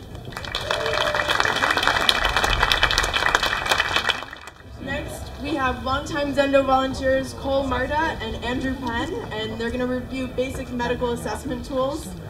We have a medical volunteer on every shift, like we were saying, and they're in charge of assessing guests and making a call if need be to triage in the event of a medical emergency.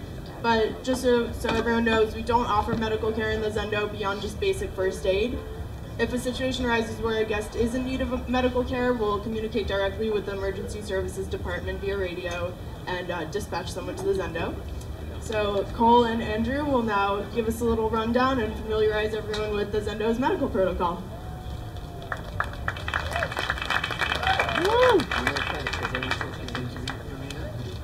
So, thank you to all of you that are here. Couldn't do this without you. Can you hear me okay? No. All right. Closer? Is that better? All right. So in the default world, I'm a psychiatric nurse practitioner, and I want to make it real. I want to briefly go over what we do with medical issues in the Zendo. One thing's really, the two things I want you to remember: one, we're not a medical facility; two, to use your common sense. So the reason why we have medical people there is has anybody had the experience of dying on psychedelics? Yes, many of them. So one of the insights that I got from this experience that I had once was that you have to take care of the vessel, right?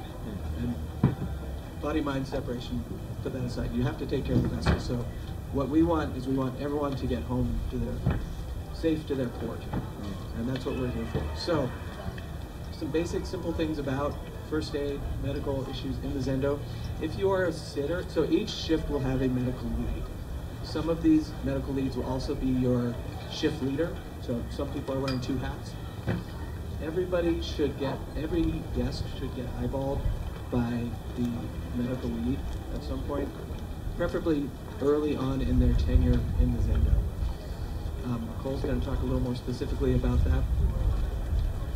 If you, as a sitter, have any concern, if your gut is telling you something is off with this person medically, ask your medical lead for advice. That's what we're here for. Okay, so low threshold for asking. Please ask. That's why we're here. The biggest issues that we're dealing with here, as far as medical issues, are not likely to be drug-induced. There are some possible scenarios that we're going to talk about, but mostly they're environmental. So, who here peed at the break? Not enough of you. Okay? So, I'm a nurse. If it comes out of your body, I want to know about it. If you haven't peed yet since you woke up this morning, you are not drinking enough water. It's a good chance most of our guests have not been drinking enough fluids either. Okay? If you're distracted by the opening of the wormhole in the universe, you're probably going to forget about your Camelback. Okay? So, as a sitter, one of the things you can gently do is offer people water and electrolytes. We have both of those things in ample amounts. Most of you probably could describe dehydration for me, because you've been out here for a few days. So, obvious things like dry mouth, like chapped lips. Weird thing about dehydration is that you can stop getting thirsty. So somebody who's not thirsty, or somebody who can't seem to stop drinking water, both of those extremes should be of concern. Right? So again, trust your gut. If something feels off, flag a medical person, that's what we're there for. If somebody's getting faint, we're going to do questions at the end, I think, because we're on a real short schedule here. So if somebody is faint or dizzy, again, red flags. Okay? So we are under this delusion that we kind of know what people took when they came to see us because they took a white powder. Really dangerous in a medical situation. Opiates, heroin, Oxycontin, things like that. So, you know, as much as it's hard to come out here and dedicate yourself to help your fellow peers and not be able to help them, but we're really not equipped to do that, and it's doing them a disservice to try to, you know, save them in a situation that we're not prepared to handle. So let them fight another day if they're in those particular situations. And that said, we really need, especially the first shift, to set that boundary with even some of our other services here. If they bring somebody who is just passed out drunk or, you know, hardly conscious, we need to contact the medical and get them over there because that's a medical situation, and we're really not set up for that. And it helps all of your fellow medical colleagues in future shifts if that boundary has already been established and that's being communicated clearly with the other services. We had a couple of assessment tools that we were going to go over, but maybe we'll save that for the medical meeting afterward. We're just going to kind of go over how to check pulse and the importance of that, because that could be a sign of increasing dehydration that is getting to be a little more severe.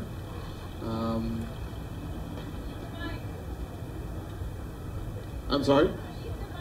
Eat the mic. Okay, thank you.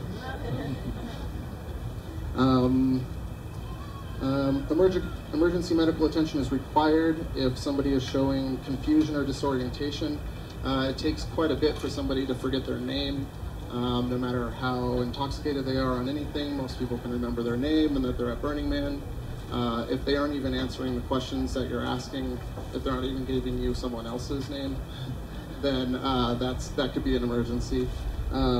Severe headaches, sluggishness, obviously seizures, which is a pretty dramatic thing to witness, that won't go unnoticed. Anybody with difficulty breathing or chest pain or abdominal pain, or if they haven't urinated in the last 12 hours, those are things as far as for the medical leads to know that we need to send those to a higher level of care. How to refer to the emergency services, we're all gonna, maybe it's best at each sign out for everybody to make sure that the next team knows how to use the MERS radio and contact to know what channel, for example, ESD is on. Let's see. final thing about mandatory reporting. If we get a report of a sexual assault, or somebody is suicidal or homicidal, domestic violence, those are all things that we have to also pick up to a higher level of care, and that's the CIT, and I forget what the crisis intervention team, I didn't forget. All right, and I think that that's it. Thank you guys so much for listening.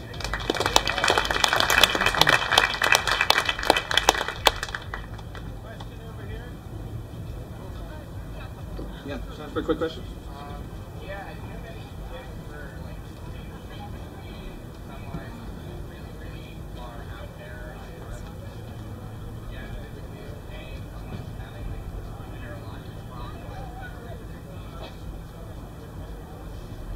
Something like that is sort of beyond our ability to assess in the Zendo. So if we're getting to that level of questioning, we need to kick that up to emergency services. Yeah, because I mean, things that if we can't, we don't have the ability to do diagnostics and things like that in the Zendo. And we're not, again, we are not a medical facility. I think that's really important to underscore. We have medical staff there to make more nuanced triage decisions, but we're not there to actually treat medical problems. So the question you're asking is a good one, but it's sort of getting to a level of care that we're not really prepared to start delivering. Any other questions? Yeah.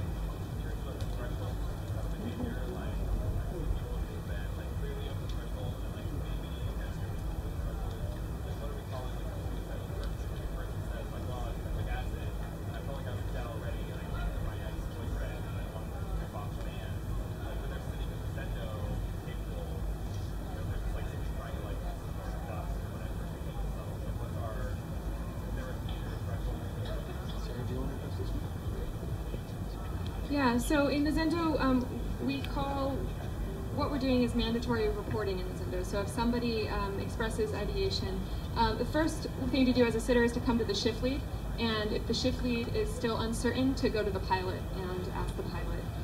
Because yeah, there's a lot of gray area there, but we do take it incredibly seriously. So if there's any ideation, I tried to do this, but I don't want to anymore, even that often is a mandatory reporting issue, and because it's really important that we report these cases to the, so that BLM and emergency services really knows that we're on it with our paperwork and that we're tracking these things, and so that something doesn't come back to us in the end. So that's kind of the short answer, but shift leads and pilots will be able to kind of look at those individual cases.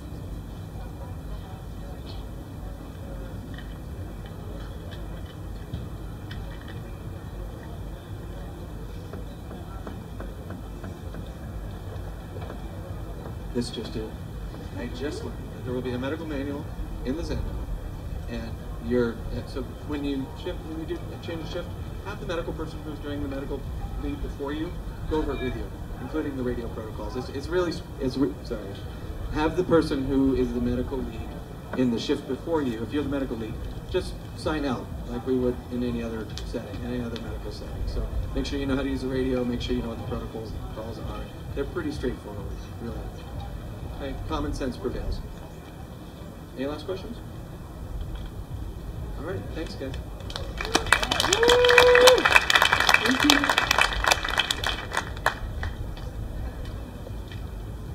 All right, next we have George Greer.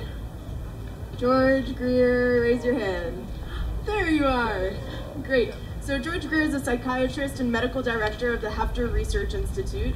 He administered MDMA to people in the 1980s before it was banned. This is like OG shit right here. He's going to talk about how to support someone who's having an overwhelming psychedelic experience. So it's really exciting.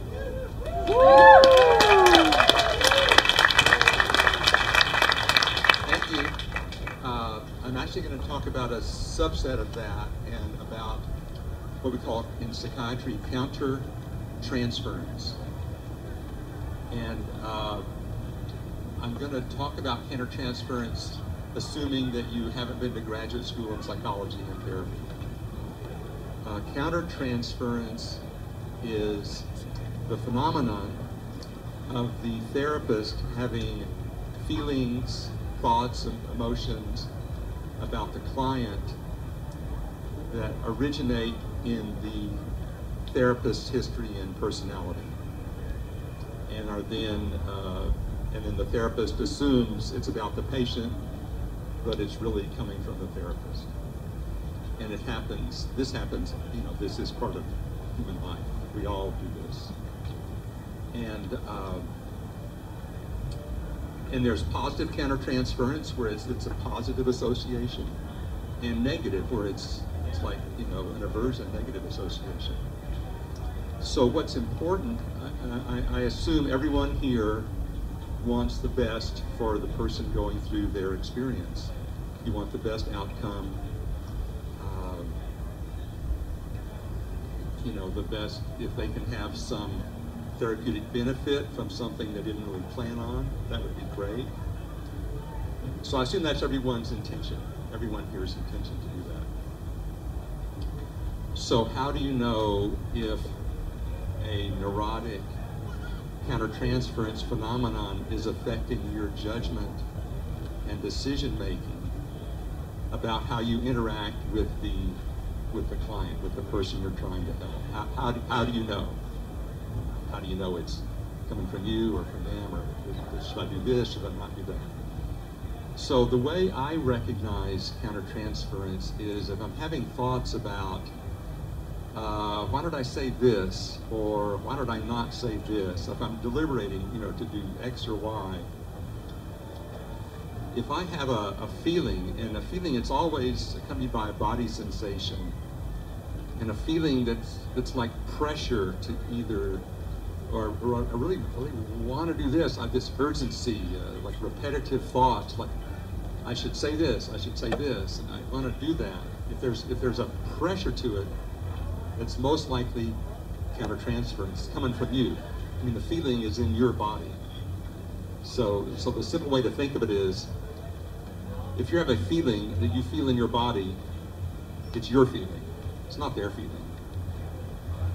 And some people might think, well, hey, I have this feeling, but I know I'm really intuitive. I'm a little psychic. I can kind of read the person. I can kind of feel what's going on inside them.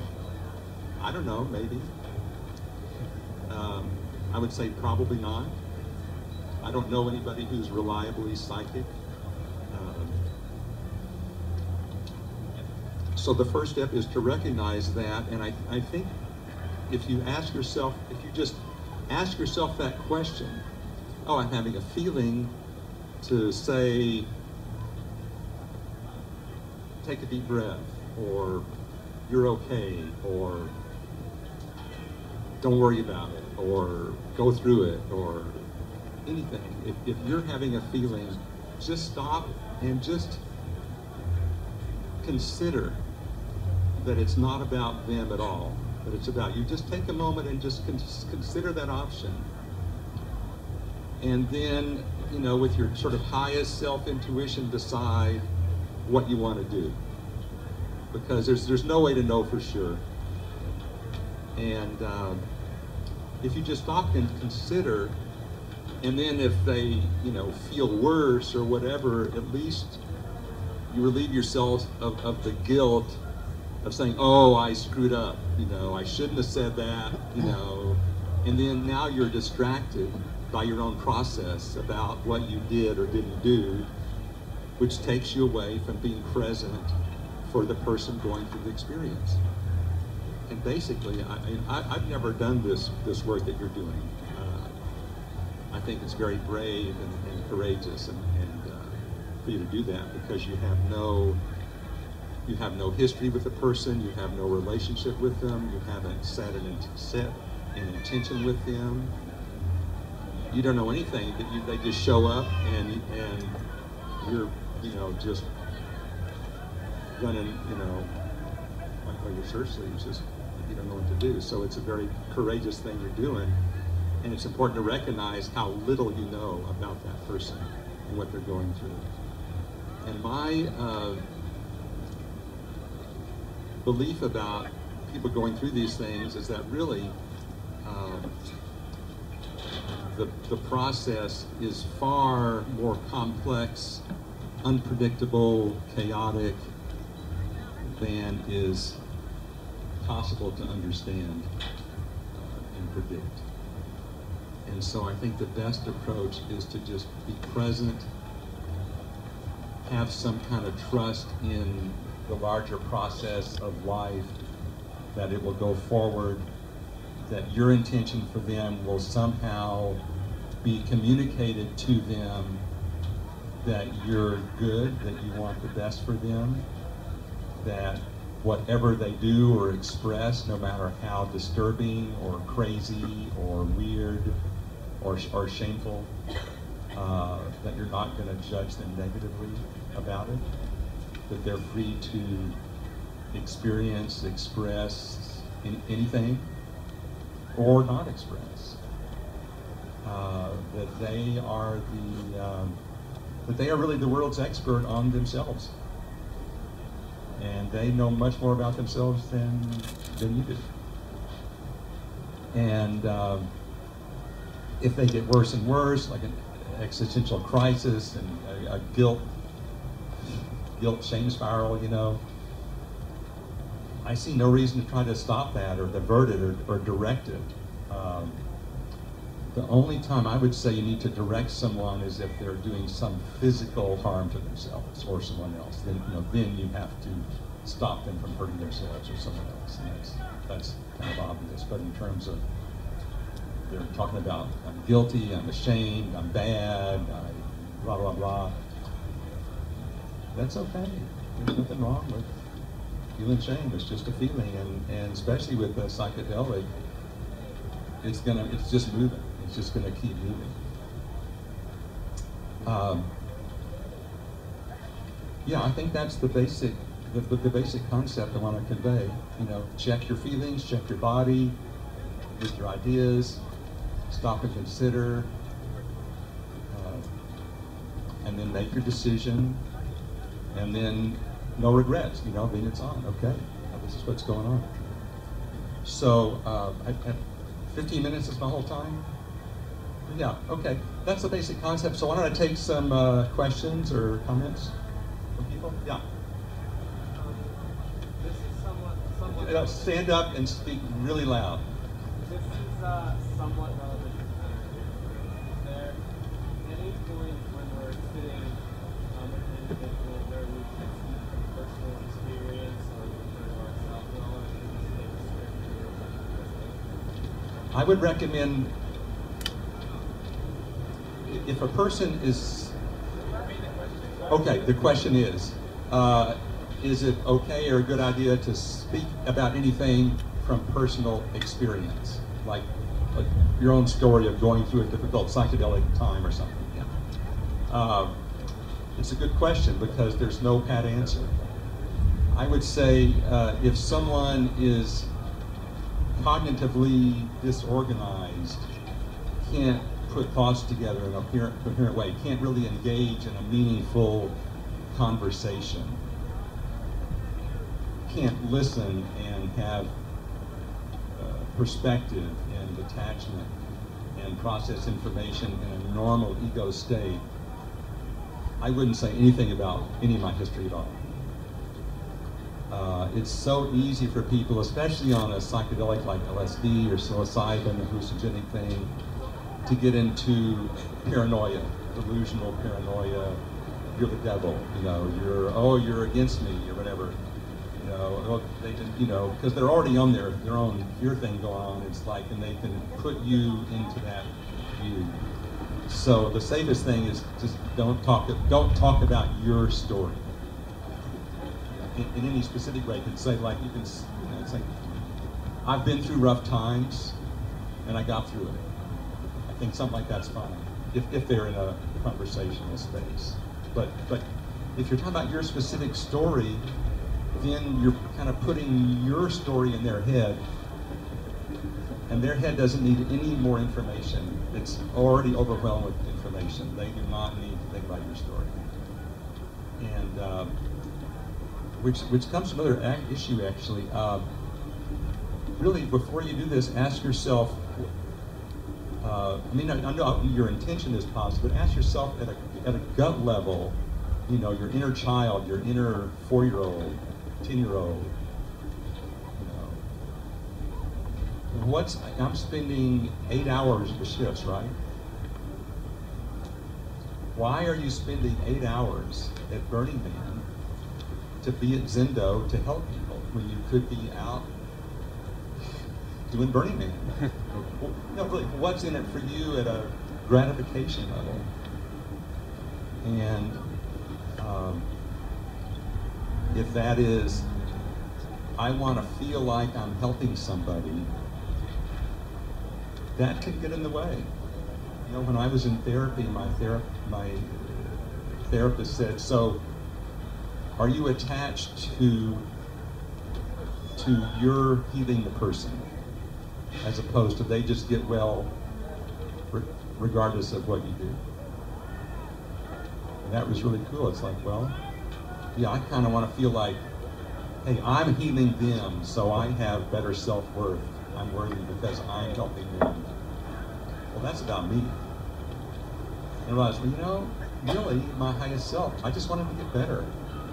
And if I can help him, great. But if it has nothing to do with me, I still want him to get better. Because your desire for them to get better can interfere with him getting better. I guess that's the point. So just consider that. Another question? Yeah.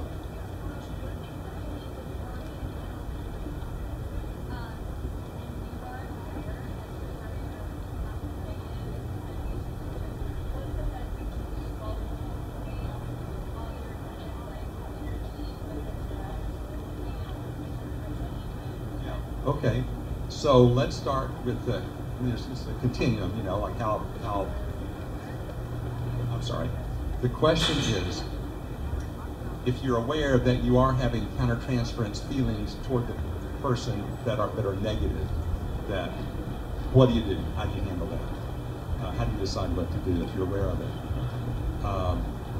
Worst case scenario, it's how much is it distracting you?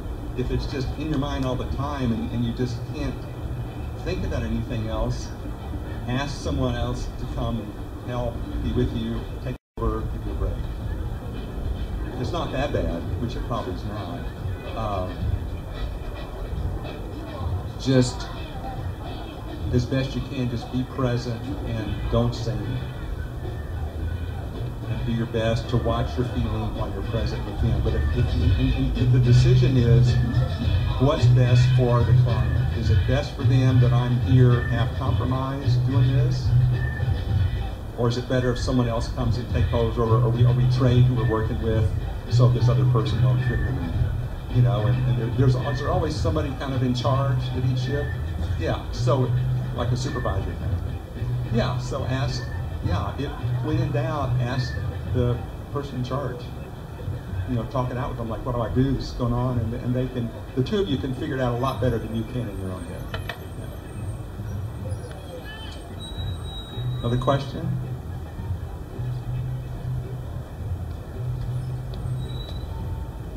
Okay. You guys are great. Go for it. Thank you, George. So next up, we are going to talk about ethics and sitter self-care.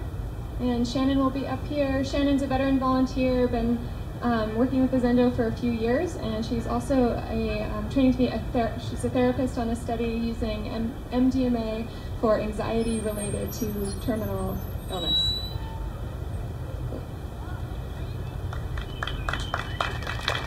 All right. Phew, we've been throwing a lot of information at you. How are you doing? All right, sticking with it. Just take a second to just kind of stretch out any soreness, take a deep breath. I'm going to talk pretty briefly so I can catch up on some of our time. I just want to give a recap of where we've been, kind of orient us. We're coming to an end of this part of the training. We're going to transition into a part with breakout groups. And then say goodbye soon. So we've covered the 4 psychedelic harm reduction principles. Maybe you remember them. Creating a safe space. Sitting, not guiding. Talk through, not down. difficult is not the same as bad. To help you memorize it, I like to say safely sitting through difficulty. So we've covered that. We've had some wonderful speakers in different areas of expertise come up, talk about some of the safety that we provide for guests who need more attention, medical or security, with the rangers, with ESD, gotten some perspective from some therapists. So I'm going to talk about the ethics of peer-to-peer counseling, which is what we're doing, and sitting with somebody while they're having a psychedelic experience, because they're in an altered space, usually a very vulnerable space. People are highly suggestible when they're on a psychedelic. So we've talked about sitting, not guiding, that we aren't leading the experience, and also appreciating a guest's autonomy. So a few ethical principles, I'm not going to go into the details of all of them, but just kind of highlight. One thing is about how you show up for your shift. In our breakout, we will talk a little bit more about the specific volunteer goals and what's expected of you. Veterans know this. Some of you newbies, it's kind of common sense. When you're in a vulnerable, maybe panicked or overwhelmed state, not totally feeling safe, think about, just like we thought about what you want the space to look like, think about what you would want somebody sitting with you to be presenting. You probably wouldn't want a large naked man to say, hey, can I help you? This is the safe space. That could be perceived as threatening to somebody. So we come clothed, at least covering your genitals and some private areas, sensitive areas that can be triggering for people. Wearing, not like I am, but hopefully wearing closed-toed shoes, just because you don't know if you need to walk a guest to a porta potty, or somebody runs and you need to chase them, or somebody's stomping around, just kind of for your protection. In general, almost every volunteer shift, no matter what you're doing, wants you to wear closed-toed shoes. And then I'll talk more about self-care, what kind of things you can bring to help provide for yourself. So you're coming to your shift not only thinking about your commitment to Zendo, what you've signed up for, but also your service to the guest, but also what you're going to need. You're going to be 8+ hours away from home on the playa. So you've got to think about those things. We'll go through that. So where is part of the ethics? Touch. You know, people can be very touchy on psychedelics. And touch has an entire spectrum from brushed up against somebody to sexual contact. So sexual activities are absolutely not allowed in the Zendo. That goes without saying, but I'm going to say it. It sometimes happens between guests or between a guest and a friend that comes, and we need to maintain that safe space and just, you know, without shaming, just kind of say, you know, this is a safe space we need to provide for everyone. We want to interact with you without any sexuality happening in this space. Can you please wait until you're ready to leave to engage sexually? So just really, you know, kind of validating of that experience. It's not a bad thing, but this just isn't the place. So in that whole spectrum of touch, you've got to kind of figure out ethically what makes sense. Never touch a guest without asking. That's just the basic. And the kinds of touch that you might ask about are, you know, would you like to hold my hand right now? Or, I'm thinking I would like to give you a hug. Would you like a hug? Those kinds of things are appropriate. Massage, not really appropriate. So kind of use your best judgment, checking with your shift if you're not sure, but definitely asking for consent. If a person's nonverbal and can't consent, just don't touch them. Because you don't want somebody coming out of their experience the next morning and saying, I came in here to sit in this safe place and somebody was touching me when I wasn't even conscious. So just being careful of that. Other ethics are not practicing outside of your bounds, your expertise. So, and then there are even some limitations on that.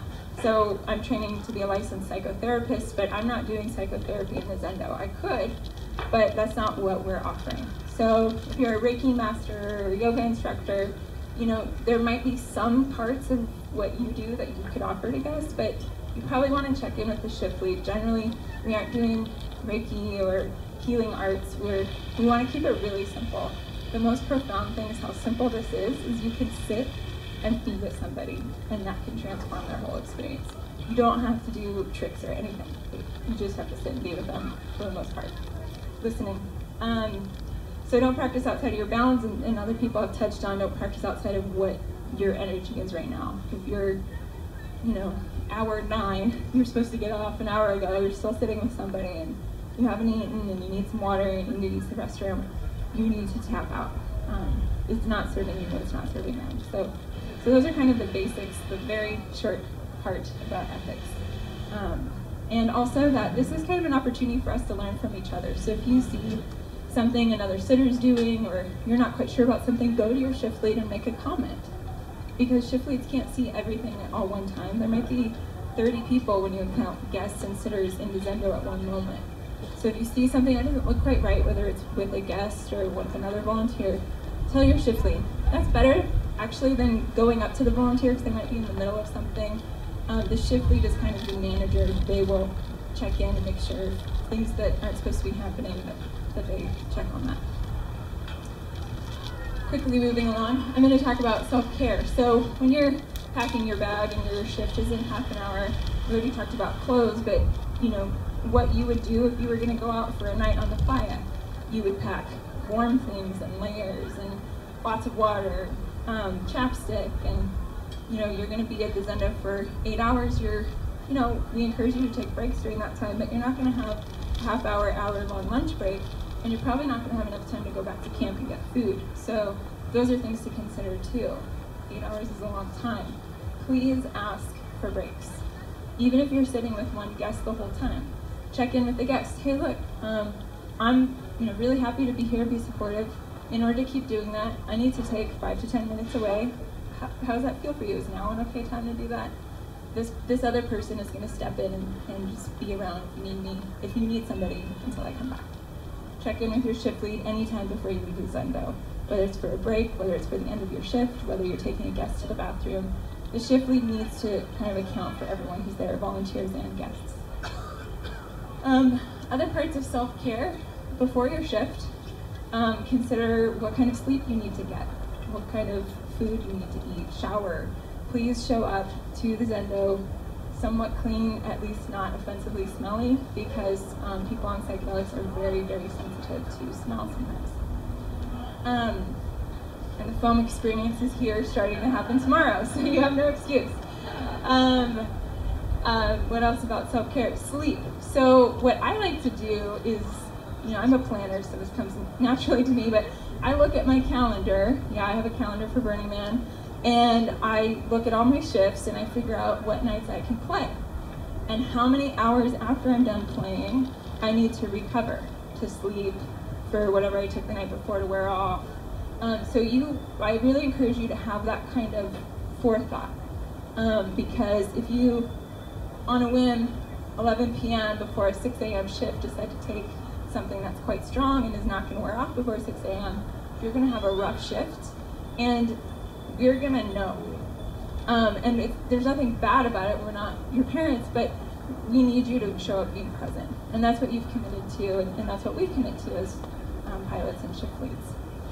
That being said, if something happens, a breakup, an injury, whatever it is, allergies, we had somebody with a major nut allergy last year and came to us, it's like, I can't work my shift. We're like, whoa, you need to go to the emergency room. Thank you for checking in with us. So we understand why it happened.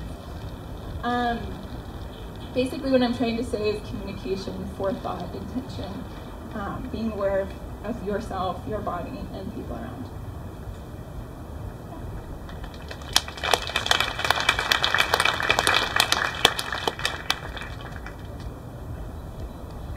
One thing I forgot to say, part of self-care is this year for the first time I've helped our coordinators set up debrief groups for volunteers. You probably saw an email, I'm just going to say this really quickly.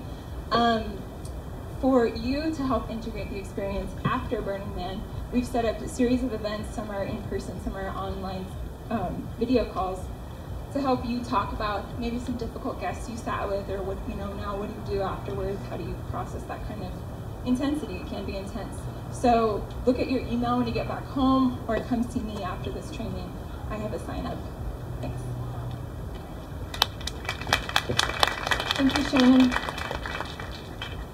So on the note of self-care, we want to let you all know that our veteran volunteer, Shiloh, will be providing a couple of holotropic breathwork workshops during the week. This is a really good time to come and receive and just relax and experience holotropic breathwork, especially if you haven't before, but if you have as well. Those 2 workshops, and we'll have these times and dates posted in the Zendo so that you can all look at them. Thursday at Palenque Norte from 10 to 1, and Friday right here from 9 to 12. And where will that be, Sheila? In this space. In this space from 9 to 12. Great, thank you. Is Sage around? Sage? Okay. So in a second here, we are going to transition into our breakout groups. What we're going to do is we're going to have a few groups meeting. We're going to be meeting in this space, and we're going to, in a moment, I'll instruct on how to get in your groups. We're going to have one group that's going to be the medical leads, medical volunteers, and then all of the other groups are going to be groups of 10 volunteers and 1 shift lead. So in a moment, I'll tell you guys how we're going to do that. We just want to take a moment first to thank everybody, thank all of the speakers who came today, all of you for being here.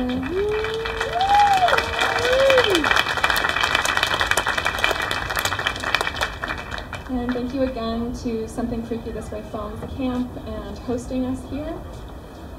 So we will, as I said earlier, the pilots, we will all be available this week for any questions. In line with sitter self-care, you know, stuff emerges and comes up for volunteers all the time, so we are here to support you in that. So please know that we are available if you have any questions, if things come up for you, if there's things that you need to process, we are around to support you in this role that you're taking on, which is a really big and important role here, so thank you. Just as a couple words in closing, Stan Groff talks about how emergence, psychedelic emergence and emergency are 2 sides of the same coin. So what we might see as an emergency could actually be a personal awakening. Psychedelics reveal us to ourselves, and that includes all of ourselves, both our dark and our light.